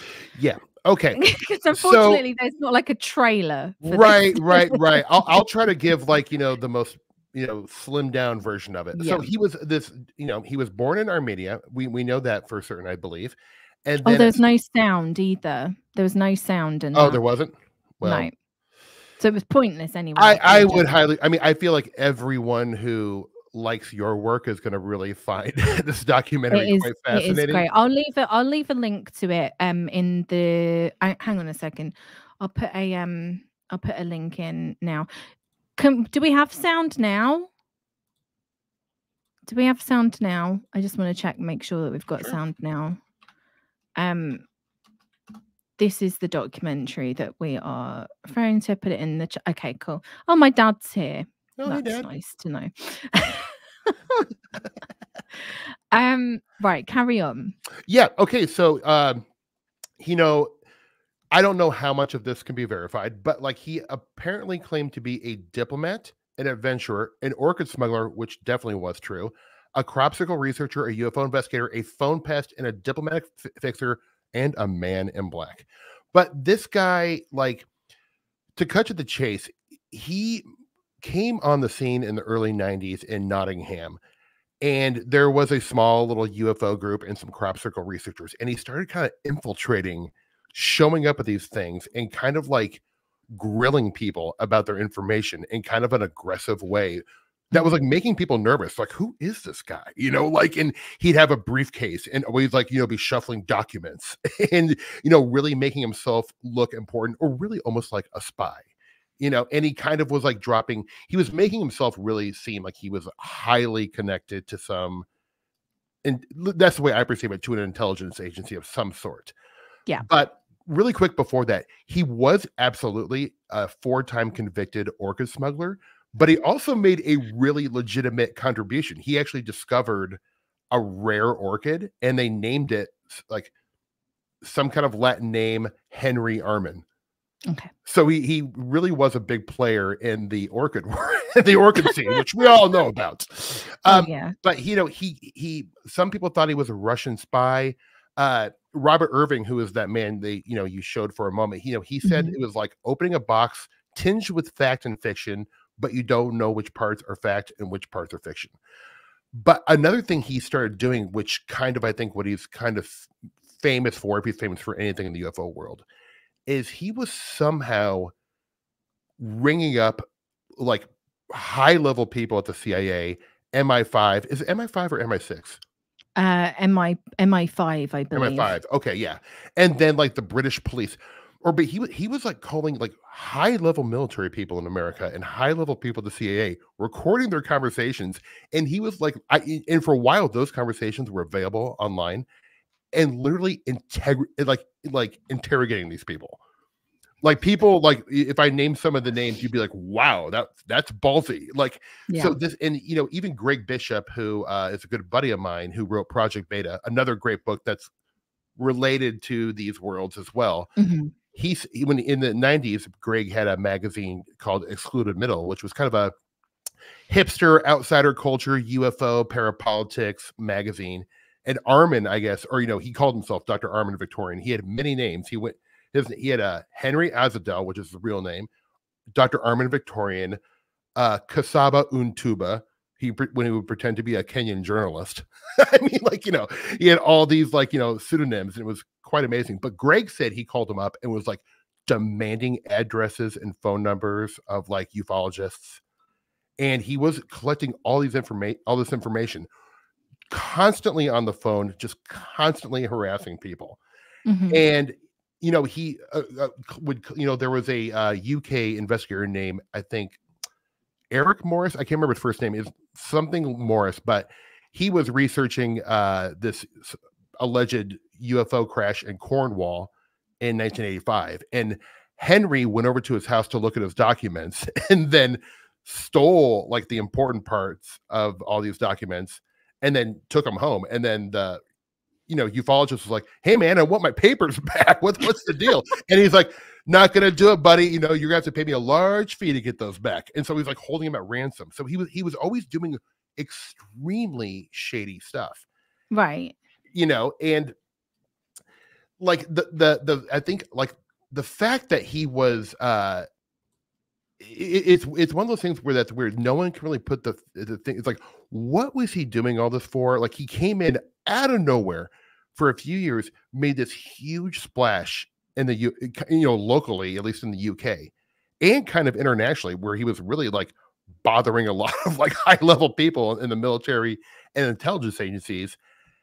And it does make you wonder. It's like, was this guy an intelligence agent himself? I don't know if he was, but like, I'm not sure what the hell he was doing, like with all this stuff, like, and then and that's the thing. I don't think, and maybe John Lundberg knows really what he was doing or what his like goal was, but I don't know. That is like, I've done as much research as I possibly can to try to figure it out, but. See, when I found something earlier when I looked him up, and now I'm going to have to go find it again. And it was, where was it? It might take me a minute to find it. He was also kind of the guy who was outing a lot of people in the aviary. He was finding it. That's it. He was famous for that too.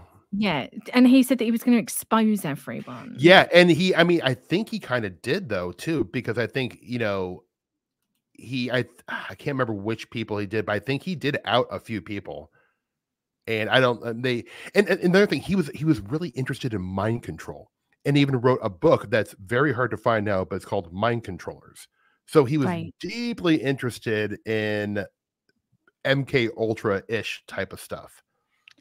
I wonder if that was because when did he publish Mind Controllers? Oh shoot, I don't know. Also, I accidentally banned someone from the chat. Nature Squad, I accidentally banned you from the chat because I went to remove your comment about something that might, I don't know. You said delete it, so I went to delete a comment and I accidentally banned you. So I apologize, and I've been desperately trying to figure out how to unban you.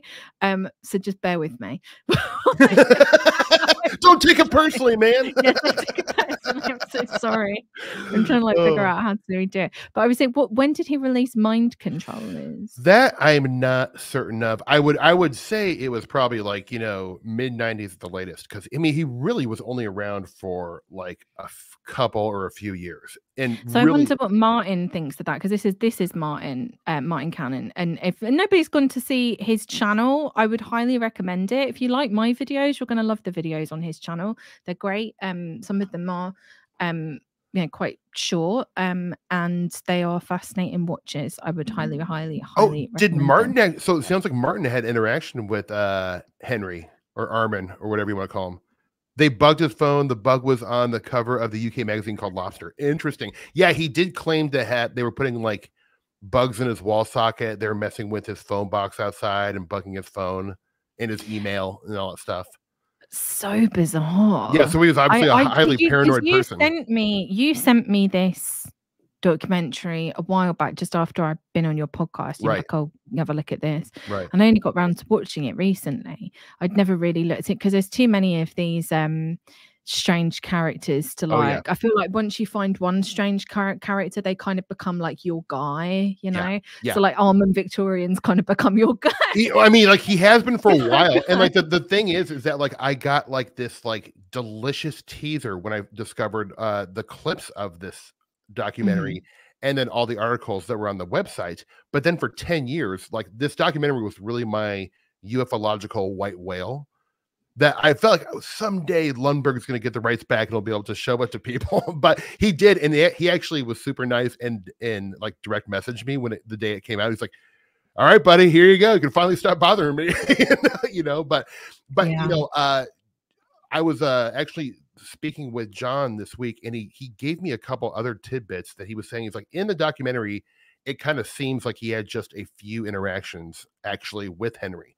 But for about a year on and off, he was going to his house, interviewing him. He actually interviewed him for a documentary before The Mythologist called the Influencers Machine, or the Influencing Machine. Influencing Machine. Yeah, which I need to see if it's available. But yeah, he said he went over to Henry's house and he saw his garage, and his garage was from front to back full of boxes of FOIA requests, like thousands and thousands of different FOIA requests and just different documents. So he definitely was deeply interested in some way. And maybe it was just like a lot of people with UFOs. He just had an extreme obsession and curiosity about this stuff. But what's your take? I mean, it's hard to say. Maybe he was just one of those guys with a lot of tenacity and was able to just say, like, I'm going to call the CIA and see if I can talk to this person, and it was able to. Or I'm going to call the naval intelligence and see if I can just talk to like a general or something like that. But like, I guess in my mind, it seems really hard to get a lot of these people on the phone. I mean, and this is me being conspiratorial, but like there's like a 10% of me that feels like he was definitely like maybe involved in some intelligence. Not necessarily American or British, but some sort of intelligence gathering operation. Yeah. Because he was grilling researchers, military people who were purportedly involved in all these paranormal government testing things. And then he just disappears. Yeah. And he's gone. And gone, vanished. And like, he's apparently like his wife, him and his wife supposedly, this is what John told me this week. Supposedly him and his wife got divorced. His wife moved to Italy, but I think he still lives in the UK somewhere. So I'm sorry, Emily, but you're going to have to track him down and interview him and find out what's been happening the last like 30 years of life. Oh God, absolutely not. Absolutely not. I've got too many. There's too many people taking up too much space in my head. I can't have enough of one. All right. Well, I mean, I mean, like I would just love to know, because like, when you watch this documentary, this wonderful, wonderful documentary that John Lundberg made, I think you'll just see. I feel like I really did a disservice to how. Tenny said it used to be easy, just calling worked more often than you think, and that's probably the case. You probably just call him up. Possibly. But it's just he's deeply fascinating, and I feel like a very unique character in the UFO field. Because while there's a lot of like fun, shady characters who were, involved in the disinformation thing, It's so unclear to me what his intent and goal was. And that makes it all the more fascinating. It is bizarre, isn't it? Yeah. And I'm looking at his book, Dr. Armand Victorian, The Mind Controllers. And when did this come out? Let's have a look. 1999. The battle for men's minds can be a dirty business. For decades, the secret services of world powers have sought new ways to control the way people think and act. Mind Controllers reveals how the US, USSR, and the UK conducted highly questionable experiments with psychic techniques. I mean, yeah. I'm interested in what this I mean, I've never read this book. Yeah, I know. I had to track down a copy immediately. Is it available online anywhere? Also, does it involve like UFO stuff in it as well? Because if it does, I feel like I don't know. I've just never read it. I've never seen it. I mean, like from the excerpts, you can find or at least you could find excerpts of it online and like reviews of it online. And it did seem it was like pretty focused on the mind control aspect and like psychotronics. And I think when he did, I remember hearing the recording he did with John Alexander, and it was him grilling him about psychotronic weapons. Right. So interesting. Yeah. I'm sorry, I'm just looking at the website as well. I mean, he was talking about a lot of the stuff that people talk about often now, but so he was kind of a hipster, you know, like a scene starter in a way. Yeah, absolutely. And I just share what I'm looking at. That's the website, and that website is super valuable. I think, you know, there's a great kind of summary of him and what transpired. He goes by many. Oh, bloody hell! What's happened there? So that's him.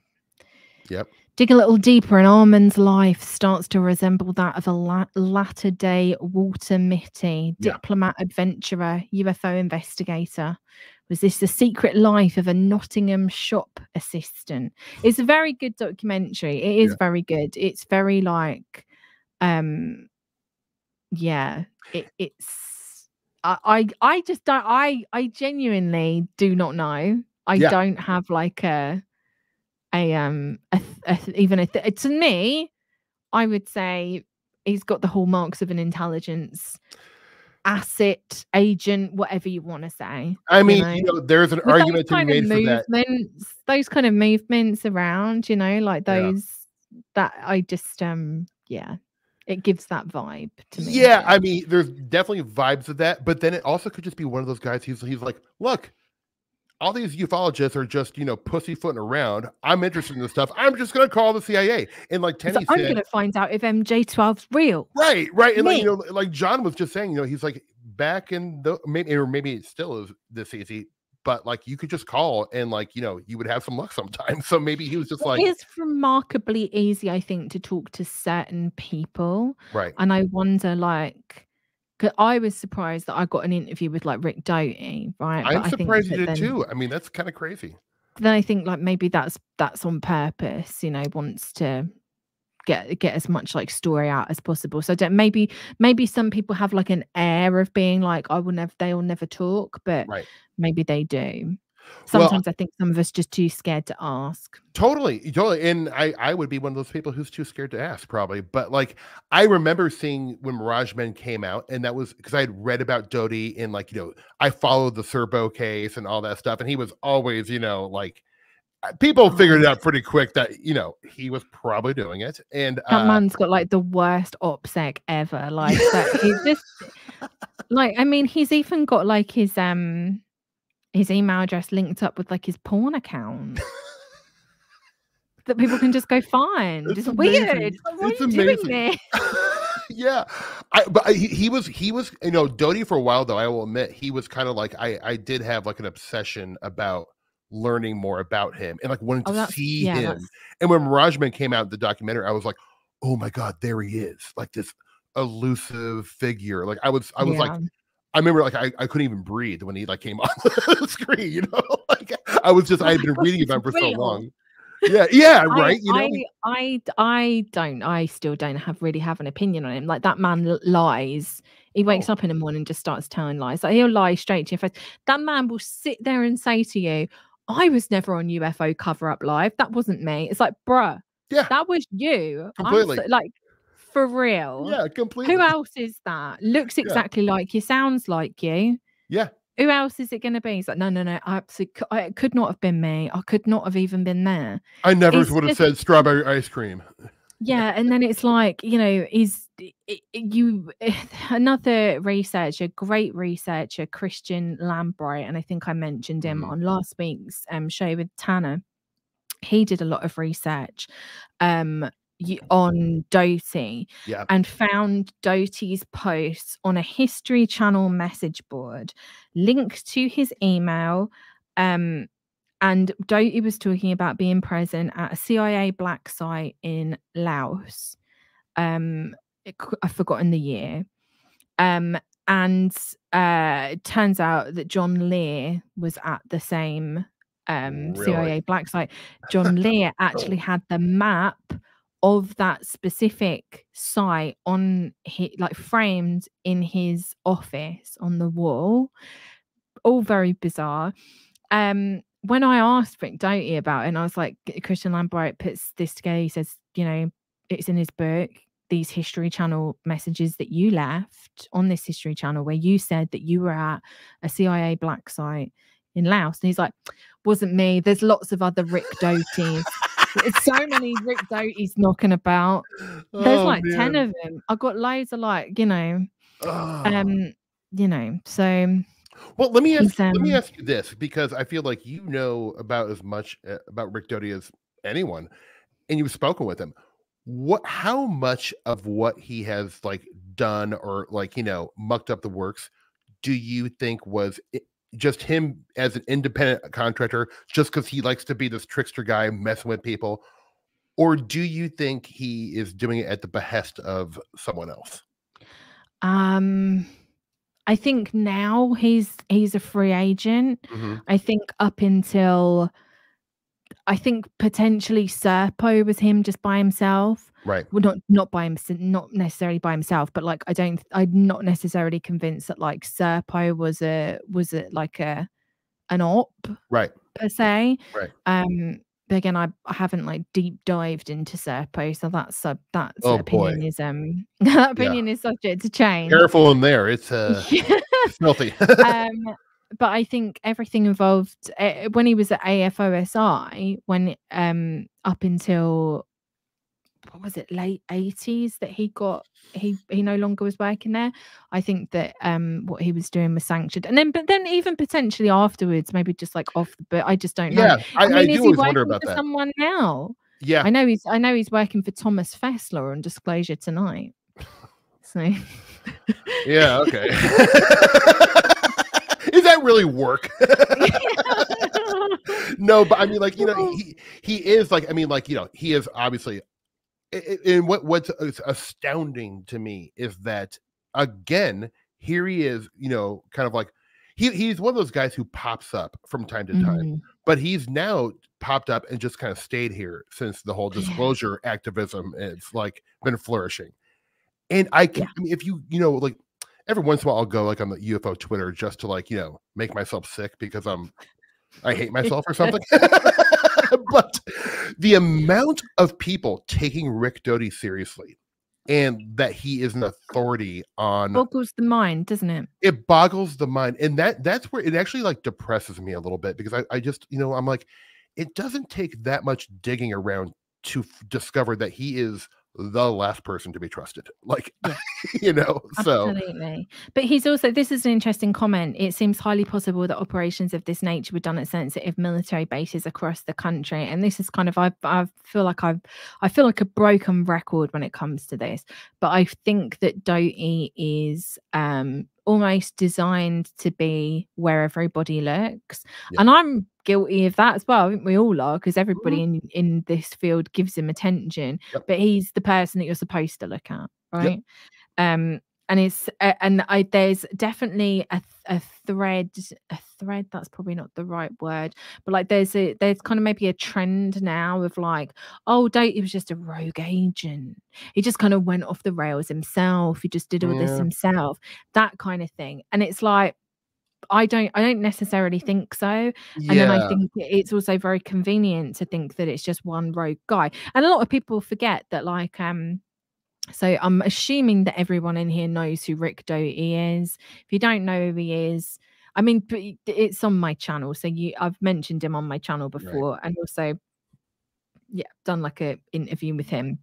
Some clips have been in some videos. So I'm assuming that everybody knows who he is.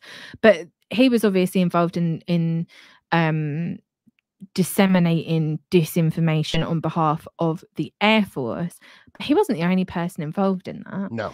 He himself gives various different names of other people that were involved. But on some of the documentation, there's different people involved from Kirtland Air Force Base. So I think for people to think that he was just some kind of like rogue agent going it alone is I don't want to say like ignorant, because I don't mean that in a rude way, but I mean, I think it's like,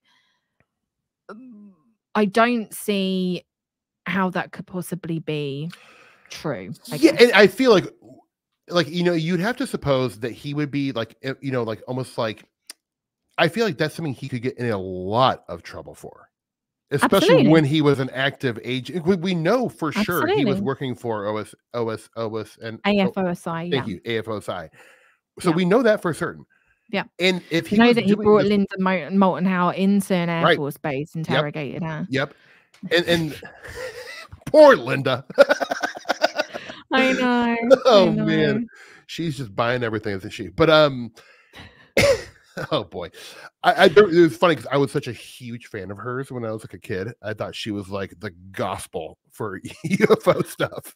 Yeah, well, again, and she was on Art Bell's show all the time, which, you know, loved Art Bell's show. I did too. Oh, so much. Loved it when it came back in like 2015 when it was doing Midnight in the Desert. Yeah. And I go back and I listen, I put it on, I generally fall asleep to it. Yeah. Now. I still listen to it as well. and I'll sometimes be shocked at some of this. I'm like, fucking like, I'm like, this is the stuff that I really like. It was like very, you listen to it now and you're like, this is where all the nonsense was coming from. Like this kind of like Art Bell, the Art Bell circle. But I almost wonder how much people like, because I was pretty young when Art Bell was going on, or not like that young, but like I can't tell if people realized it was entertainment, like, you know, the famous Area 51 caller or Mel's Hole or some of the big things like Mel's Hole, just the best. I believed it at the time. I will admit, like that's the stuff about the Art Bell show that I loved. The open lines, the absolute, like the nutters that used to call in.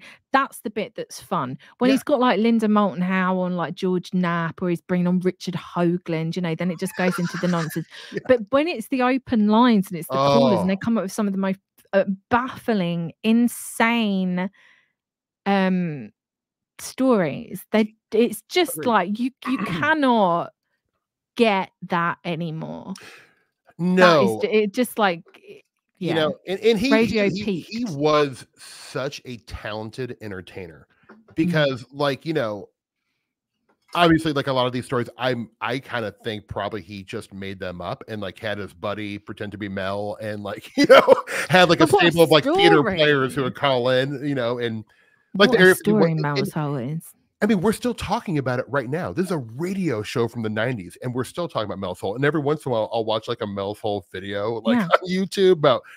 I've got one. Yeah, it's great. I mean, like, I love these stories, and it's kind of the part of the folklore of all this stuff. And it doesn't. Well, and that story just got more and more and more elaborate as it went on. It's just for, you know, when you start getting to like a sheep being lowered into the hole. And with like the fishing line, then it gets pulled back out, and then it's dead, but they cut it open, but inside is a seal with human eyes that can cure cancer. I mean, who comes up with that? And honestly, like what you just said is what I love. I love crazy stuff like that. Like, and it's not because I love it because I think it's true. It's I love stories and I love entertainment. And Art Bell was an amazing, the most entertaining radio show of all time, in my opinion. Like, you know, I still listen to old episodes. Like I fall asleep to it like you do, and it when he's got me like very happy.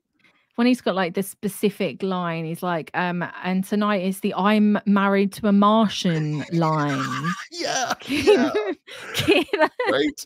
I mean, it was It's just wonderful. great. Yeah, I Yeah. mean, it would be so interesting to have him around doing a show now. You know, I'm Oh sure. God. Yeah, but I'm sure he I would think have we'd all jumped all hate over. him now. I think Yeah, we'd he all. probably would have been all over the disclosure stuff and like we Oh gotta yeah. press the government to, like you know. Oh, But absolutely. Well, he was. Yeah. I worry he would be a bit. I feel like he would probably be like on the kind of Tucker Carlson-y side. yeah, I'm He always afraid he would. was. He always He was a was. libertarian. Yeah, I mean, Oh he yeah. started out as a political, like I think a right wing political radio host in Yeah. outside of like Las Vegas. Yeah. So yeah, that would track. But I got a big soft spot for him, and Yeah, me too. people are allowed to have differing opinions, but sometimes it veers in horrific directions. And So I also do think yeah, sometimes it's exactly. I think okay he to was. separate the art from the artist a little bit, where it's Yeah, like, I'm not gonna, I'm not gonna stop listening to Art Bell open lines just because even though personally I find his politics to be yeah, abhorrent, yeah, some of those open lines are comedy gold. exactly. They really are, though. I mean, you laugh out loud funny, like they really are. Yeah. That's another thing, like going back and listening to those, but especially with like where I'm at now, it just, I was like, God, so many of these people, this is like where they got this was like their proving ground. Oh yeah, Especially people like Richard Hoagland. I know that he was around like throughout like the 80s and 90s, but I feel like Art Bell really kind of like pushed him in oh yeah, to oh yeah, like, and Art Bell gave a platform to a lot of these people. oh yeah. Well, I mean, Richard Hogan was part of his like theater troupe. He was a returning guest who would come on, and that's how I see Art Bell. Really, it's almost like Twilight Zone, where he had these. Yeah. He'd have these kind of semi-regulars, like, hey man, the heavy hitter Linda's coming in on Thursday. Yeah, and Linda's going to give us a cattle mutilation update. She's going to come in with her data. And to be fair to her, like I don't discount every single thing that Linda Moulton has ever reported on, and I still stand by the fact that A Strange Harvest was a great documentary. I love even though it was a bit too credulous. Yeah, and there were elements anyway, but. At some point, I just don't know what happened. Like it just, yeah. I don't know. I don't maybe either. We evolved from it. Maybe we grew out of it. Maybe that's what it is. That's a distinct possibility. Yeah. One person for some reason, Art Bell reminded me of another missing ufologist or a vanishing ufologist who. It was utter garbage what he was spouting out, but it was a guy named Dan Burrish. Have you ever heard of Dan Burrish? Oh gosh! So Dan Burrish, I don't know much about him. I'll give you like a thumbnail about him, but he is wild and crazy. But like, so he claimed to be a like a astrophysicist and worked at on Area 51, and that he was developing a relationship with a gray alien called J-Rod. Which I love. I love that it had a name. And he was kind of he was repeating a lot of the story. I think he even said the whole thing about Tibetan music. They like Tibetan music, which he got from Doty, because Doty was the one who said the Tibetan music thing. And strawberry ice cream. Yeah, and I think he probably didn't, had the gall to say the strawberry ice cream, knowing that was Doty territory. But Burrish also, like, I kind of like follow these people as much as I can. I'm always checking up on him. But like a couple of years ago, he had a website up, and it was like him and his wife were part of some like Mossad strike team that was like sent around the world to do like, Rambo type strikes on assassinations on world leaders, and like it sounds like some crazy shit. Project Camelot nonsense. Oh, that's where I heard about Dan Burrish. So you nailed it. Complete. Yeah. I think that is where this is very much up Kerry Cassidy's alley. You and I shared that in common, where I think when we first started talking, like you referenced Project Kim, I'm like, well, I've unfortunately seen every one of those, at least the original series with Bill Ryan, and that was God. By that time I was definitely very skeptical, but I found them just damn entertaining. Like they were so crazy. Well, Oh yeah, well because when I was putting together the Alternative 3 documentary, I spent months just looking at the Kerry Cassidy, Project Camelot stuff and watching all those. But she really, like, in the world of super soldiers, she's really like one of like those people that's like hugely influential. Big time. in that world, because she brought on all of these so-called whistleblowers, and she's also like very much like she was very. It was like early 2000s, right? Or it was early to late 2000s. It was early 2000-ish, I think. Yeah. So it was really kind of around that era that like everybody started to get Facebook and social media was just kind of becoming a thing. And Kerry Cassidy comes onto the scene with all of these characters, none of whom have been vetted, but all of them have got some military credentials. She shoves the camera in their face and they will just go for hours and tell you all of these different stories. I actually, after I made that Alternative 3 documentary, I had one of her whistleblowers reach out to me, because I said in the video, I was like, what did I say? I'm trying to find the I basically said, like, if you're still out there, I'd love to talk to you. And it was about Duncan O'Finian. Oh, yes. He was like, he had the long hair. I remember and he was one of the super soldier whistleblowers. He DM'd me on Twitter about a year ago, and he was like, hi, you wanted to talk to me? And I asked him about he was very much like, it was one word answers from him. But I did ask him, did you ever get to meet David Wilcock? And he said yes. And I asked, what did you make of him? And he put, lol, I'd rather not say. Which I think speaks for us. Well, you know, it's interesting you bring up Wilcox, because like Wilcox was featured early on, I believe, in Project Camelot. Yes. And Kerry Cassidy really was promoting people like him and Corey Goode. So I kind of think she was almost the start of that you know. She was very much the start of like the more modern day. See, when we get into super soldiers, it's like the history of it is just like, obviously it takes a lot of inspiration from MK Ultra, Project Stargate, and New Earth Battalion. You know, like actual things, actual programs that are looking for to make actual super soldiers. So there has to be like a distinction, right? Because the reason why these things work so well is because they take things that are real and then it just twists it, as we like to say, shit coats it, right? Take something that's real, completely obscure the truth of it. So it obviously is born out of that, but mainly comes out of the idea of going away for like 20 years and then coming back, popularized by Montauk. As far as I know in my research, I might be wrong, but Montauk were the first people to talk about. They wrote about how the Earth has got 20-year biorhythms, and that this Montauk, I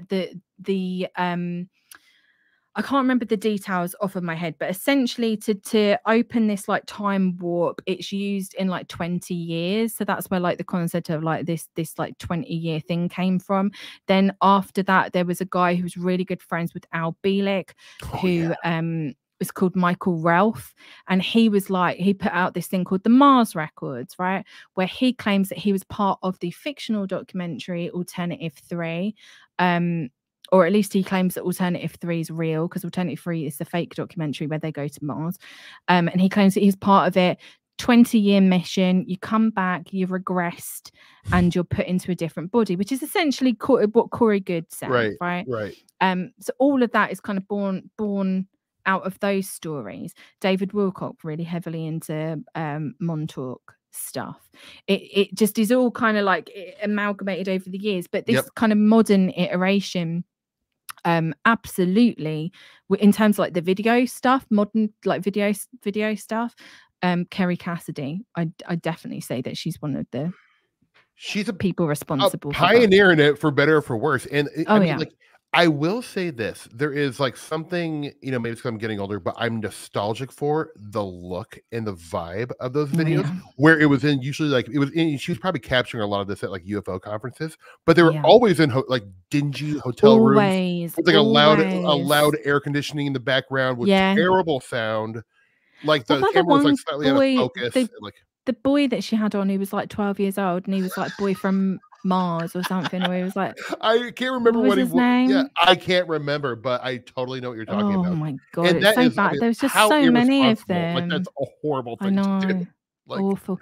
What are people that had like had their DNA mixed with dolphin DNA and been part of Project Seagate or something. Yeah. And, oh my God. I When I saw think her about it, once. it just drives me crazy. I Oh, saw her Carrie in LA Cassidy. once. I did. I saw her in LA. I one time, I mean, it was like 2008. And I convinced one of my buddies to go to the Conscious Life Expo down by LAX, which Nice. supposedly also is where the jump room is at one of the Boeing buildings. So we were in a good location. But I remember, like, I was in my wild boy years, and I ate like a gigantic pot brownie, and went to the Conscious Life Expo, which was kind of a great move. It was perfect, and and I saw Carrie Cassidy there, and I was like, wow, I have to go meet her. Like, she was a celebrity to me, even though I didn't like what she was doing, but still I'd watched so many videos. Like, I was like starstruck by her. Kenny's oh my gosh, Mariska the Indigo Boy. The Indigo Boy. Yeah. Of course he knows. Christ almighty. I'm gonna end up watching all these again, damn it. Like but then the new iteration of Carrie Cassidy is like James Frank, Super Soldier Talk. Yeah. I don't know if you've watched any. I'm familiar with it. I haven't gone down that. He's a Montauk boy. And again, like all of these people have been involved in Montauk. Obviously, they've recovered their memories of being involved in Montauk. James Rink's like one of the few who actually met Preston Nichols. There's a video on YouTube of him going to Preston's house and being put in Preston's bed because Preston like rigged. Yeah, I know. Why would you want to do that? Yeah. He rigged up this bed like electronically, and he'd just blast people with it, both like opera music and metal, and then like recover their memories of it. The jacking off didn't happen on this video. That obviously was behind the scenes. How did he not go to jail? Like, I mean, it is. Well, that's it. But this is the thing, right? I've seen the only time I've ever seen allegations of like this was done to me against my will was like maybe a couple of people in comment sections. Apart from that, it's all just kind of like people saying like, oh yeah, that's just what he did. But he misled people. I mean, like it still seems like very like not above board. I mean, none of it does. Yeah, it's crazy. Absolutely not. And like either way that you slice it, because I don't think that these people have been involved in like these programs, but I think you're dealing with people who have got some mental things going on.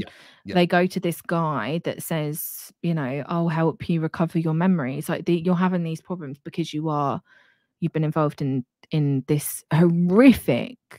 And this is the other thing, right, that always gets me about Montauk. The Montauk project story appeals to a lot of people that are like kind of like the Save the Children crowd. And I don't mean that in a derogatory way, just people that are like, this is what they did to children. They did experiments. Satanic panic people, yeah. But like mind control experiments on children, that kind of stuff. Right. Which by the way did actually happen. And again, like trying to like reel myself in from ranting, but there is part of me that also thinks that maybe Montauk is like a shit coat, if you will. Right. Because there were people like Andrea Puharich who was doing experiments with children in a house in Ossining, New York. Yeah, and even Jolly West, some of the stuff he was doing. I mean, there's a lot of like a lot of this going on. Yeah. But the thing that gets me about this is like people were like, look up the Montauk Project. It was this evil project with these children, and that all these horrible things would happen to them, and their minds would be split into alternate personalities and blah, blah, blah, blah, blah. And I'm like, the person telling you all this is the guy that says that he did it. How come he's allowed to? That's the thing that baffles me. I'm like, Preston Nichols was going around to all of these UFO conferences saying like, oh yeah, this story's true. Well, in the thing, he's saying that he was involved in programming children. I mean, doing horrific things to children, kidnapping them off the street, bringing them in, mind control. But everybody in the UFO community was like, oh yeah, come in, Preston, tell us your story. We believe you. It's like I even said in my Montauk video, I was like, if I had to be given the choice between like, do these horrible things because Preston was like, he would say like, oh, we had to do this stuff because he was part of this program. I'm like, if someone said to me, you've got to harm all these children or you're going to die, I'm going to be like, I'll choose the death. Yeah. I'm not hurting any I children. had a good run. Kill me Yeah, now. exactly. Yeah, exactly. Like, but everybody was just like, "Yeah, come in, Preston. So tell us about how you did all that stuff." But in the books, it's like written like they did it. Like Preston was involved in it. But when he spoke about it in like conferences and stuff, it all just sounds very disconnected. It just is. It was just bizarre, like cognitive dissonance that you could allow a man like that to come in. I hear you, and like I'll tell you, Emily, it's like but it's funny, you know, these people, especially when the more salacious their stories and theories and like quote unquote proof is, the more people have a hard time like kicking them out of their life. So I mean, like while I'm surprised that to this day there are still a lot of people who take David Wilcock seriously, at the same time, I'm not surprised because I think a lot of people just have like fallen in love with that narrative to Yes. such a degree where they're like, under no circumstance, there's nothing he could do. Yeah. I mean, it's it's a lot like a lot of one of the presidential candidates from this country. We know he's done all these horrible things. Yet people are like, I don't care if he kills somebody in front of me, kills my grandma. You know, like it's just there is this like it's cult of personality. Yeah, I feel like right now, I you know, it's mind-boggling, especially when you're comparing it to the current state of ufology. It's mind-boggling to me that a lot of these narratives are still popular and having a lot of influence on people, and it makes me sad a little bit. I feel sorry for him.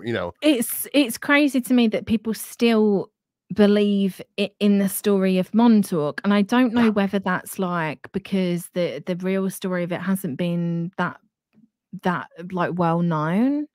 But it is. But and again, maybe people believe in it because there are grains of truth in that story. And the thing about while it's not well known, I mean, the biggest show ever for Netflix is based off Montauk. I mean, so whether it's just because it's fake, it doesn't mean it hasn't had a significant cultural influence. It has. Even all these hoaxes, like I mean, even just like the idea of Area 51. That kind of almost created this whole like narrative of secret bases. And like I think we don't have Doty until we, like I think Area 51 and then you get Doty and then you start getting these other military bases and these other underground things. It has to start somewhere. And when it does, it just never goes away. And it starts to get muddier and like more blurry, like from where it came from. But like these things do have like whether they're totally fake or not, it doesn't even matter because the amount of like influence, it has real world influence. Montauk sure kind of did as well. Like there's a guy, I won't don't go too much into the story because it's for a project at some point.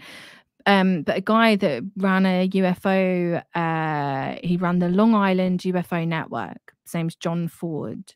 And he was a very interesting character, a lot of like conflicting character reports about him. But he was very friendly with Preston Nichols and he ran this like UFO society on Long Island, went out and investigated UFOs and stuff. He was believing in the Montauk story and he believed that there was something really nefarious going on at Brookhaven National Labs. And he would ring them up constantly and be like, what's going on there? You've got aliens in there. Like he thought that there was aliens there. Anyway, he was also very much involved in like local politics. And at some point, I want to say 1996, and he was involved with some, and this is really complicated. Well, it's not complicated, but it's a longer story than what I'm alluding to. And there's a lot of weird characters involved in this story.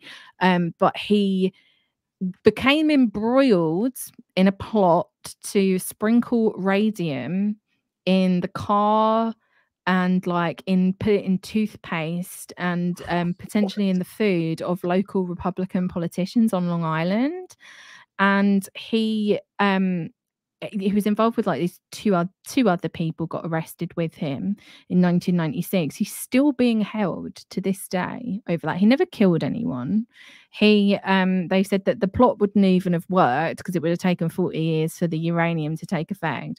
He's not being held in jail. He's in a mental health facility because he was declared like unfit. Unfit to stand trial. He's, as far as I know, he's still alive, and I think he's being held at a psychiatric facility. But up until 2019, he was in a very high security facility, and then he got moved to somewhere that's slightly less high security. But there's a lot of like conflicting reports about him, because a lot of ufologists, people like Elaine Douglas, kind of really came to his defense. And you know, a lot of people say that he was railroaded, and I think that there maybe is a very small truth in that. I'm very on the fence about this, because it's still like a subject that I'm exploring for a later project at some point. But he was involved with some very interesting characters. One of the guys involved in this, who was suspected of getting him the radium, worked at Northrop Grumman, and he went to jail, I think, for he went to jail for a very short time and then got out. One of the other guys involved in the plot got out. One of the guys that John Ford tried to kill later got put in jail because he had been involved in like a chop shop operation on Long Island, and there was all this corruption going on there. I mean, the story is just nuts. Oh my God, it's nuts. But John Ford also, from the people that knew him, and some of the people that was involved in like his very in like the early days of the Long Island UFO network, they describe him in not very nice terms. So they're very kind of that, you know, they say that he was very unhinged and had unhinged behavior, and he was very much pally with the Montauk crew. Preston Nichols would go out with him on investigations. When he was arrested, Preston Nichols was all over the news because he was being interviewed, because he was like John Ford's best friend. Really? Yeah. Whoa. Nuts. Crazy story that nobody. That is a very. I did not know that. That is a very crazy story. Yeah, because a lot of people, you know, a lot of people talk about a lot of the rhetoric and how it can lead you down a path and stuff. And I'm like, well, John Ford's kind of the perfect example of that, because that's kind the poster boy to him. Yeah. The fact that he's still being held somewhere. I mean, that's always one of those things where, I mean, I'm sure there's more examples of like, you know, people in the Montauk world and the UFO world, when they get busted for something horrible, there's always those people like, they didn't do it. It's a setup. Like the whole, I think of Stan Romanek. You know, do you remember him? He was like, yeah, I think got his abductee. Like, I've got his. Oh wow! I can't say I have that one. Yeah. I remember. I haven't read this. I bought this recently. He was like beating himself up, and then he's also, isn't he a And he was, I think he like, you know, he's in jail for like, you know, not the worst thing ever. The same thing that Wendell Stevens got put in jail for, but everybody supported him. Well, not everybody, but a lot of people supported him when he came back on the scene. He's a pedophile. Got invited to UFO conferences. It's astounding. Yeah, he's another great example where people are like, no, he didn't do that. Yeah. I like his stories too much, you know. Yeah, exactly. And people just welcome them back with like open arms. Yeah. And it is alarming amount of people that have had like convictions, allegations to do with that.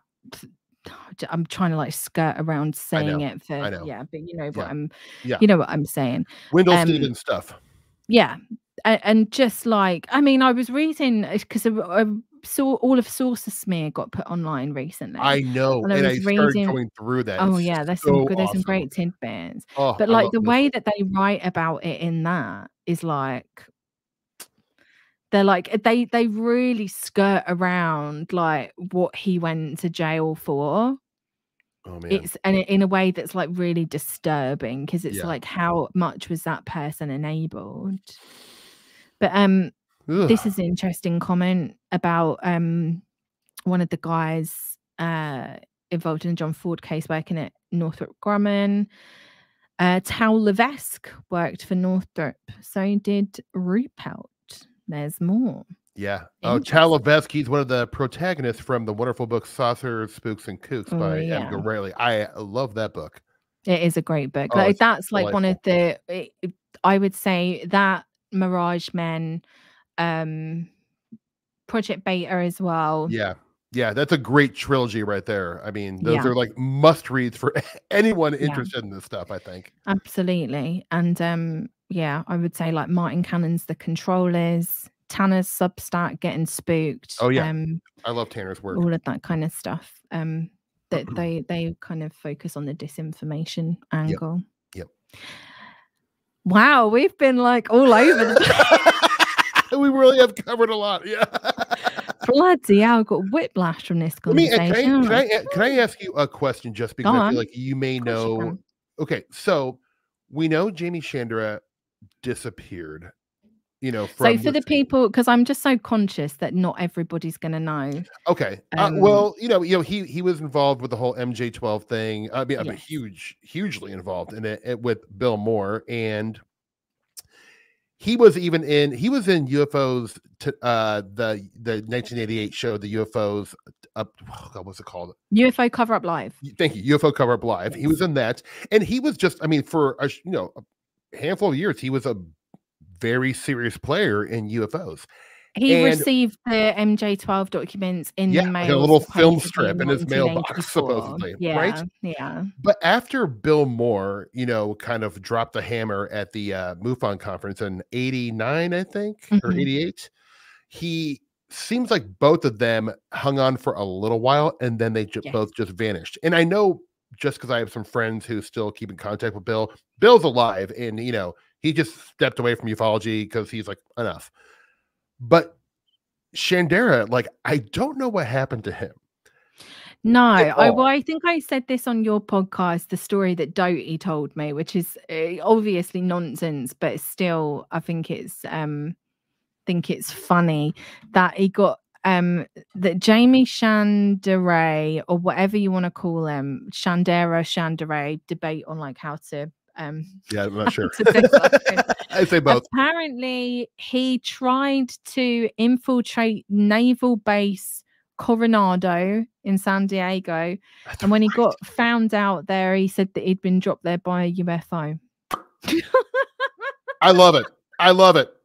And that's a great way to bow out of the UFO scene. Like, oh my God, what a great But exit. Apparently he had like a bunch of, I don't know what happened to him, but again, like, who knows? And again, I hate to sound like the most paranoid person in the world, but how do you even know that Jamie Chandra was even his real name? You know?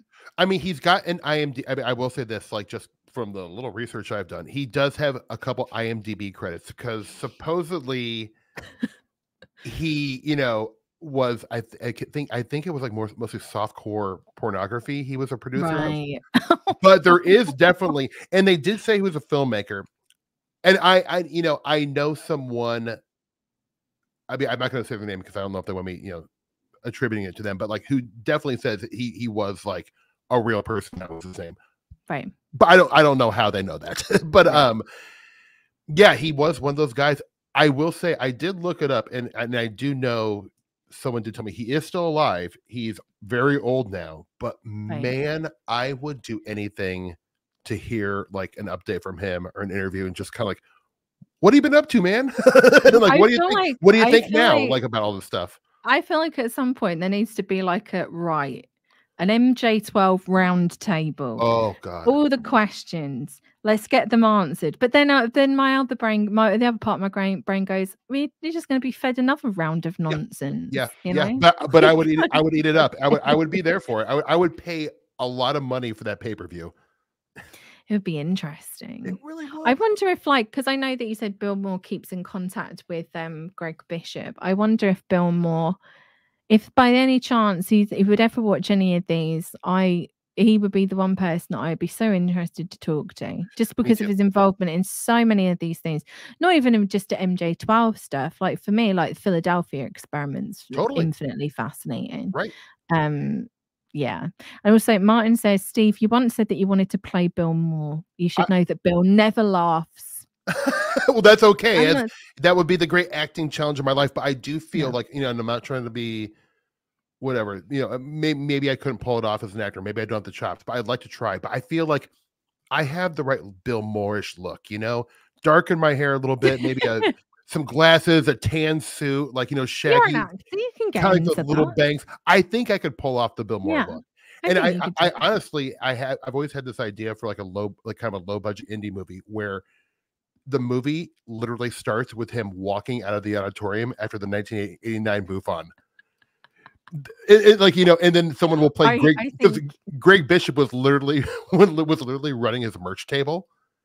So, Greg Bishop is also kind of one of those Walter Mitty guys where he was around tangentially to a lot of this stuff. And I'm not saying yeah. he's not a suspect individual at all. Like, he's actually like my UFO mentor. But I would find it so compelling not to make I love the idea of making a movie about UFOs that has nothing to do with aliens. The people involved, The which is the people most involved. interesting part of this whole thing, Oh is my these God. people. I Yeah. couldn't agree more, because that is something we can actually find out about. Yes, Like, exactly. I feel like it's like, I'm never going to figure out what UFOs are, what they represent, if they're real, if they're not. Yeah. I'll die not knowing. I'm convinced of that.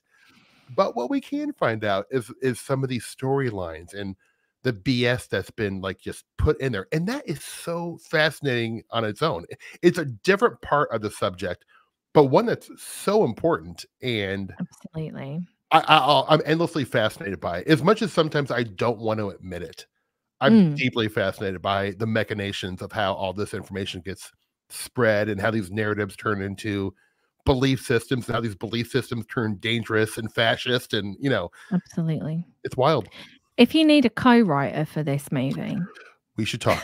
We should talk. I'm not even joking, like, because I've been telling Greg for years I want to make a movie out of Project Beta, because I think it would be an amazing, like, dark comedy yet like political thriller that has a lot of twists and I mean, you don't even need to add anything. Like, the book, it's Yeah. all right there, like the whole story, so it Yeah. would make an amazing movie, I think. I'm so interested in like the Bill Maher idea. I feel like you could do that. Like, I Oh, almost see that as like a short. it could be a play. It'd probably be a better like Yeah. one-man show. Yeah, that kind of is what I see it as. Like, I Yeah. see it as a play. Yeah, A well, play or a short film. it's really my dream project. If somehow like a bunch of money fell from the sky, and That's the fucking problem, isn't it? it Money. is. Well, yeah, That it's is the just problem. like, people always say, "Oh, just make it into like a micro budget." But even a micro budget film, after it's all said and done, post production, everything, it's going to cost six figures. Like, and that's just a lot.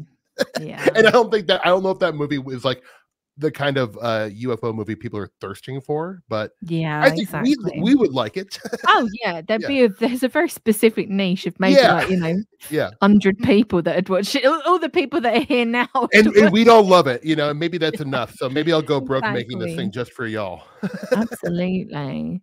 Yeah, that's the thing. Like it's like the financial aspects of it, right? Like, there's so many things that I would love to make, but it's Yeah. just like, getting camera equipment and all of that kind of It's stuff. so expensive. Yeah, even though like the equipment is cheaper now, it's still just so like getting locations, paying actors, and then I don't want people to work for, it's just it's very difficult. I think one man play. I think like That's doable with some like an side actors. off Broadway kind Yeah, of deal. yeah. Imagine. I mean, like, but it's something like I feel like I have to do, while I'm still able to maybe like get something done in the entertainment business, is to do some sort of like UFO project, but not about aliens or the phenomenon per se, but more these kinds of fun, like almost espionage type stories. Because I think it would really make a very entertaining movie. Yeah. No, I agree with you. I would watch it. Yeah. And again, if you need a co-writer. Hey, I would. I mean, let's me talk. If you have, I would love. I mean, you're a historian of this stuff, and you're funny, and you get it. And I think you would see the angle I would want to take with it, which would be, because I mean, like, even though a lot of these stories, there's trauma involved, there's people who were deceived and cheated and money stolen. It is still very funny to me. Like, not the trauma that people have experienced. But It's like a kind of Fargo-esque kind of black comedy. Yeah, and I find it absolutely hilarious. Because some of it is more kind of like the ridiculousness of some of it. Very lends itself to a kind of black comedy. Yeah, right. And it's almost crazy. Like, at this point, because we've seen so many aliens, attack Earth. Like, I never want to see another movie about aliens, like, abducting people or attacking Earth. But I think these kinds of films, like, actually would be a new take on the whole UFO movie. Absolutely. And Tony's right here as well about making these kind of documentaries and talking to people that were involved in this. Everyone's in their 70s or 80s and they're going away soon. Yeah. No, he's not wrong. It's something I stress out Yeah. about. Yeah. Yeah. I There's mean, like, he's so right, because I mean, like, if someone's ever going to get Bill Moore to talk, like, you know, on the record, or Jamie Chandra, they need to do it now, because like John said, like, they, you know, any day now, you know, none of yeah. us are promised tomorrow, but like, they are definitely not young people. Yeah. We're about, you know, because we are, there's a lot of these people kind of in the boomer generation of, you know, we're every year, a handful of them are passing away, and people who I would really love to hear their take kind of in their later years, looking back on their life and research, and hear what they think now. It's like trying to track people down as well. Like, I've been trying to track down Myrna Hansen, you know, from the full Benoit. Absolutely, but I just don't know. Again, you're dealing with people that have, even if you don't believe that any sort of alien thing's been involved, these have been very highly traumatic incidents for people. So, you know, like, belief or no belief, a lot of people aren't going to want to revisit this, you know, things that have caused them a lot of pain and anguish over the years, and especially with how I don't mean to be disparaging, but how a lot of people in this field are, they act like arseholes. Yeah. And, you know, they hound people, they harass people. And I'm not surprised that somebody like her would maybe go, I don't want anything to do with this anymore. This is a time in my life that I don't wish to be reminded of. Right. I've moved on. From a historical perspective, I think that it's important almost. It would be, like, revisit. And it would be also like important for a lot of people in ufology who sort of refuse to look at the other side of the kind of stuff we're talking about. It would be good. It would be helpful and educational for them to learn about some of these stories, I think. Yeah.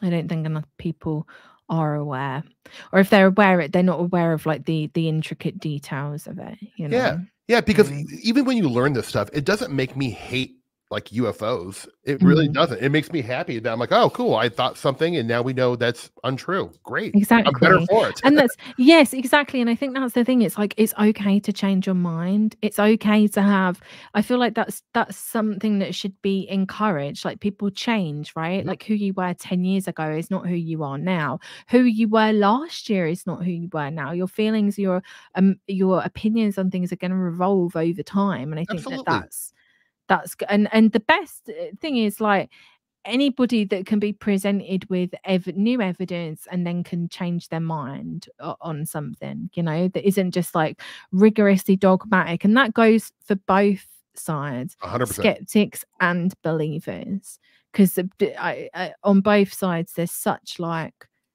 dogmatism. Yeah. I feel like anytime there's certainty involved in anything, you know, ufologically related or paranormal or esoteric related at all, that's the wrong way to be, in my opinion. Because like, I feel like being open-minded and radically skeptical, but open-minded is kind of the only way to like keep your sanity in this stuff. Absolutely. 100%. We have covered so much stuff. This has been so fun. Oh my gosh. And I've kept you for 2.5 hours. I wonder if anyone's got any questions, get for Steve, get them in now. Yeah. If you don't already, go check out his podcast, Hi Strangeness. Thank you. Hi as in hi. As in hello. It's cute. It is. I love it. It's great. Thank you. It's become like one of the podcasts that I listen to when I'm walking. Oh, good. Hi Strangeness, What's Up Weirdo, and then like the Parapolitics podcast that like I listen to like 20 minutes. I'm like fully absorbed, and then like my brain just, there's so much information being given to me that I just kind of I'm like, so I have to oscillate between like different things. But I love this stuff. I love these topics. I could talk about it for years. Since I kind of came out of the weirdo closet, you know, a couple of years ago, it's been so fun because I've got to meet, you know, folks like you. And I always dreamed of talking about these subjects for 2.5 hours with someone like you. Like, and so it is like, it's great. So fun for me. I can't tell you, because I just love this stuff. And it makes me feel in a way like validated for reading and studying this stuff for so many years. Because for so long, I had no one to discuss this stuff with. Same. And it was really lonely. I was like always kind of like a little bit sad. And, you know, because like I bet, you know, for better or worse, cultivated a lot of knowledge about this stuff. And it's just so damn fun to discuss it. So thank you so much. I really appreciate being on this. Where are you going to be doing like your lectures and stuff? Do you have any like appearances coming up? Any conventions that we can find you? I need to get to one of these conventions because I feel like there needs to be like an in real life meet up at some point. A big hang. Well, we should all absolutely. You should find one you want to go to, and then we'll all meet up.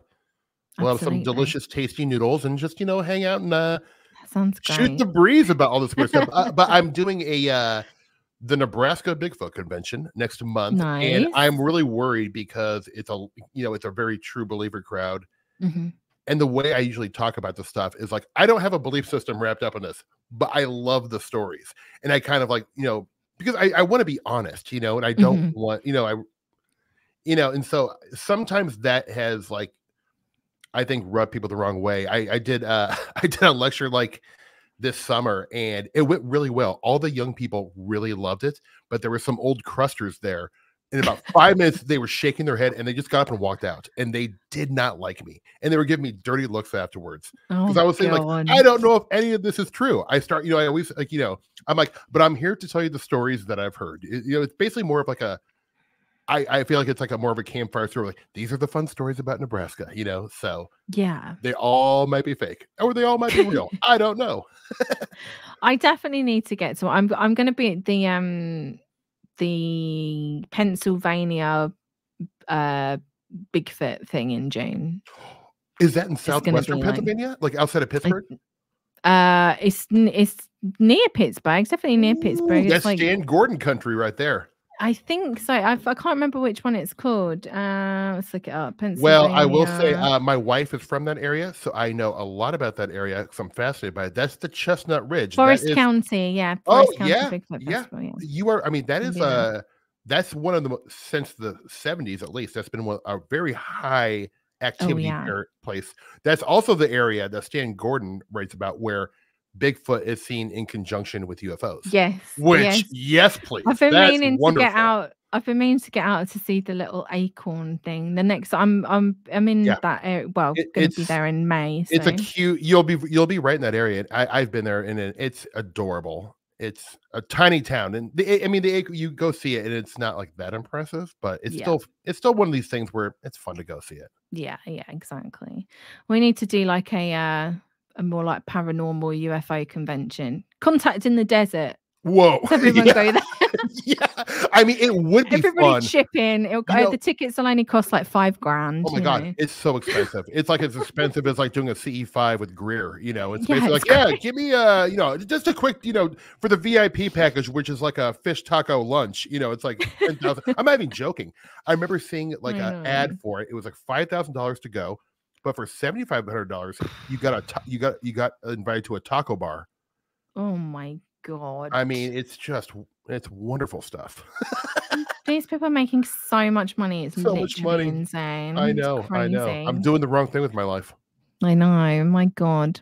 Well, thank you so much for all of your time. Oh, thank you. It has been wonderful. I've loved having you on as a guest, and we have covered so much stuff. And you're going to have to come back for the second season. I would love These are going to be like running until like beginning of May, and then I'm going to take like a 5 or 6 week break, and then do another like run of them. So you have to come back.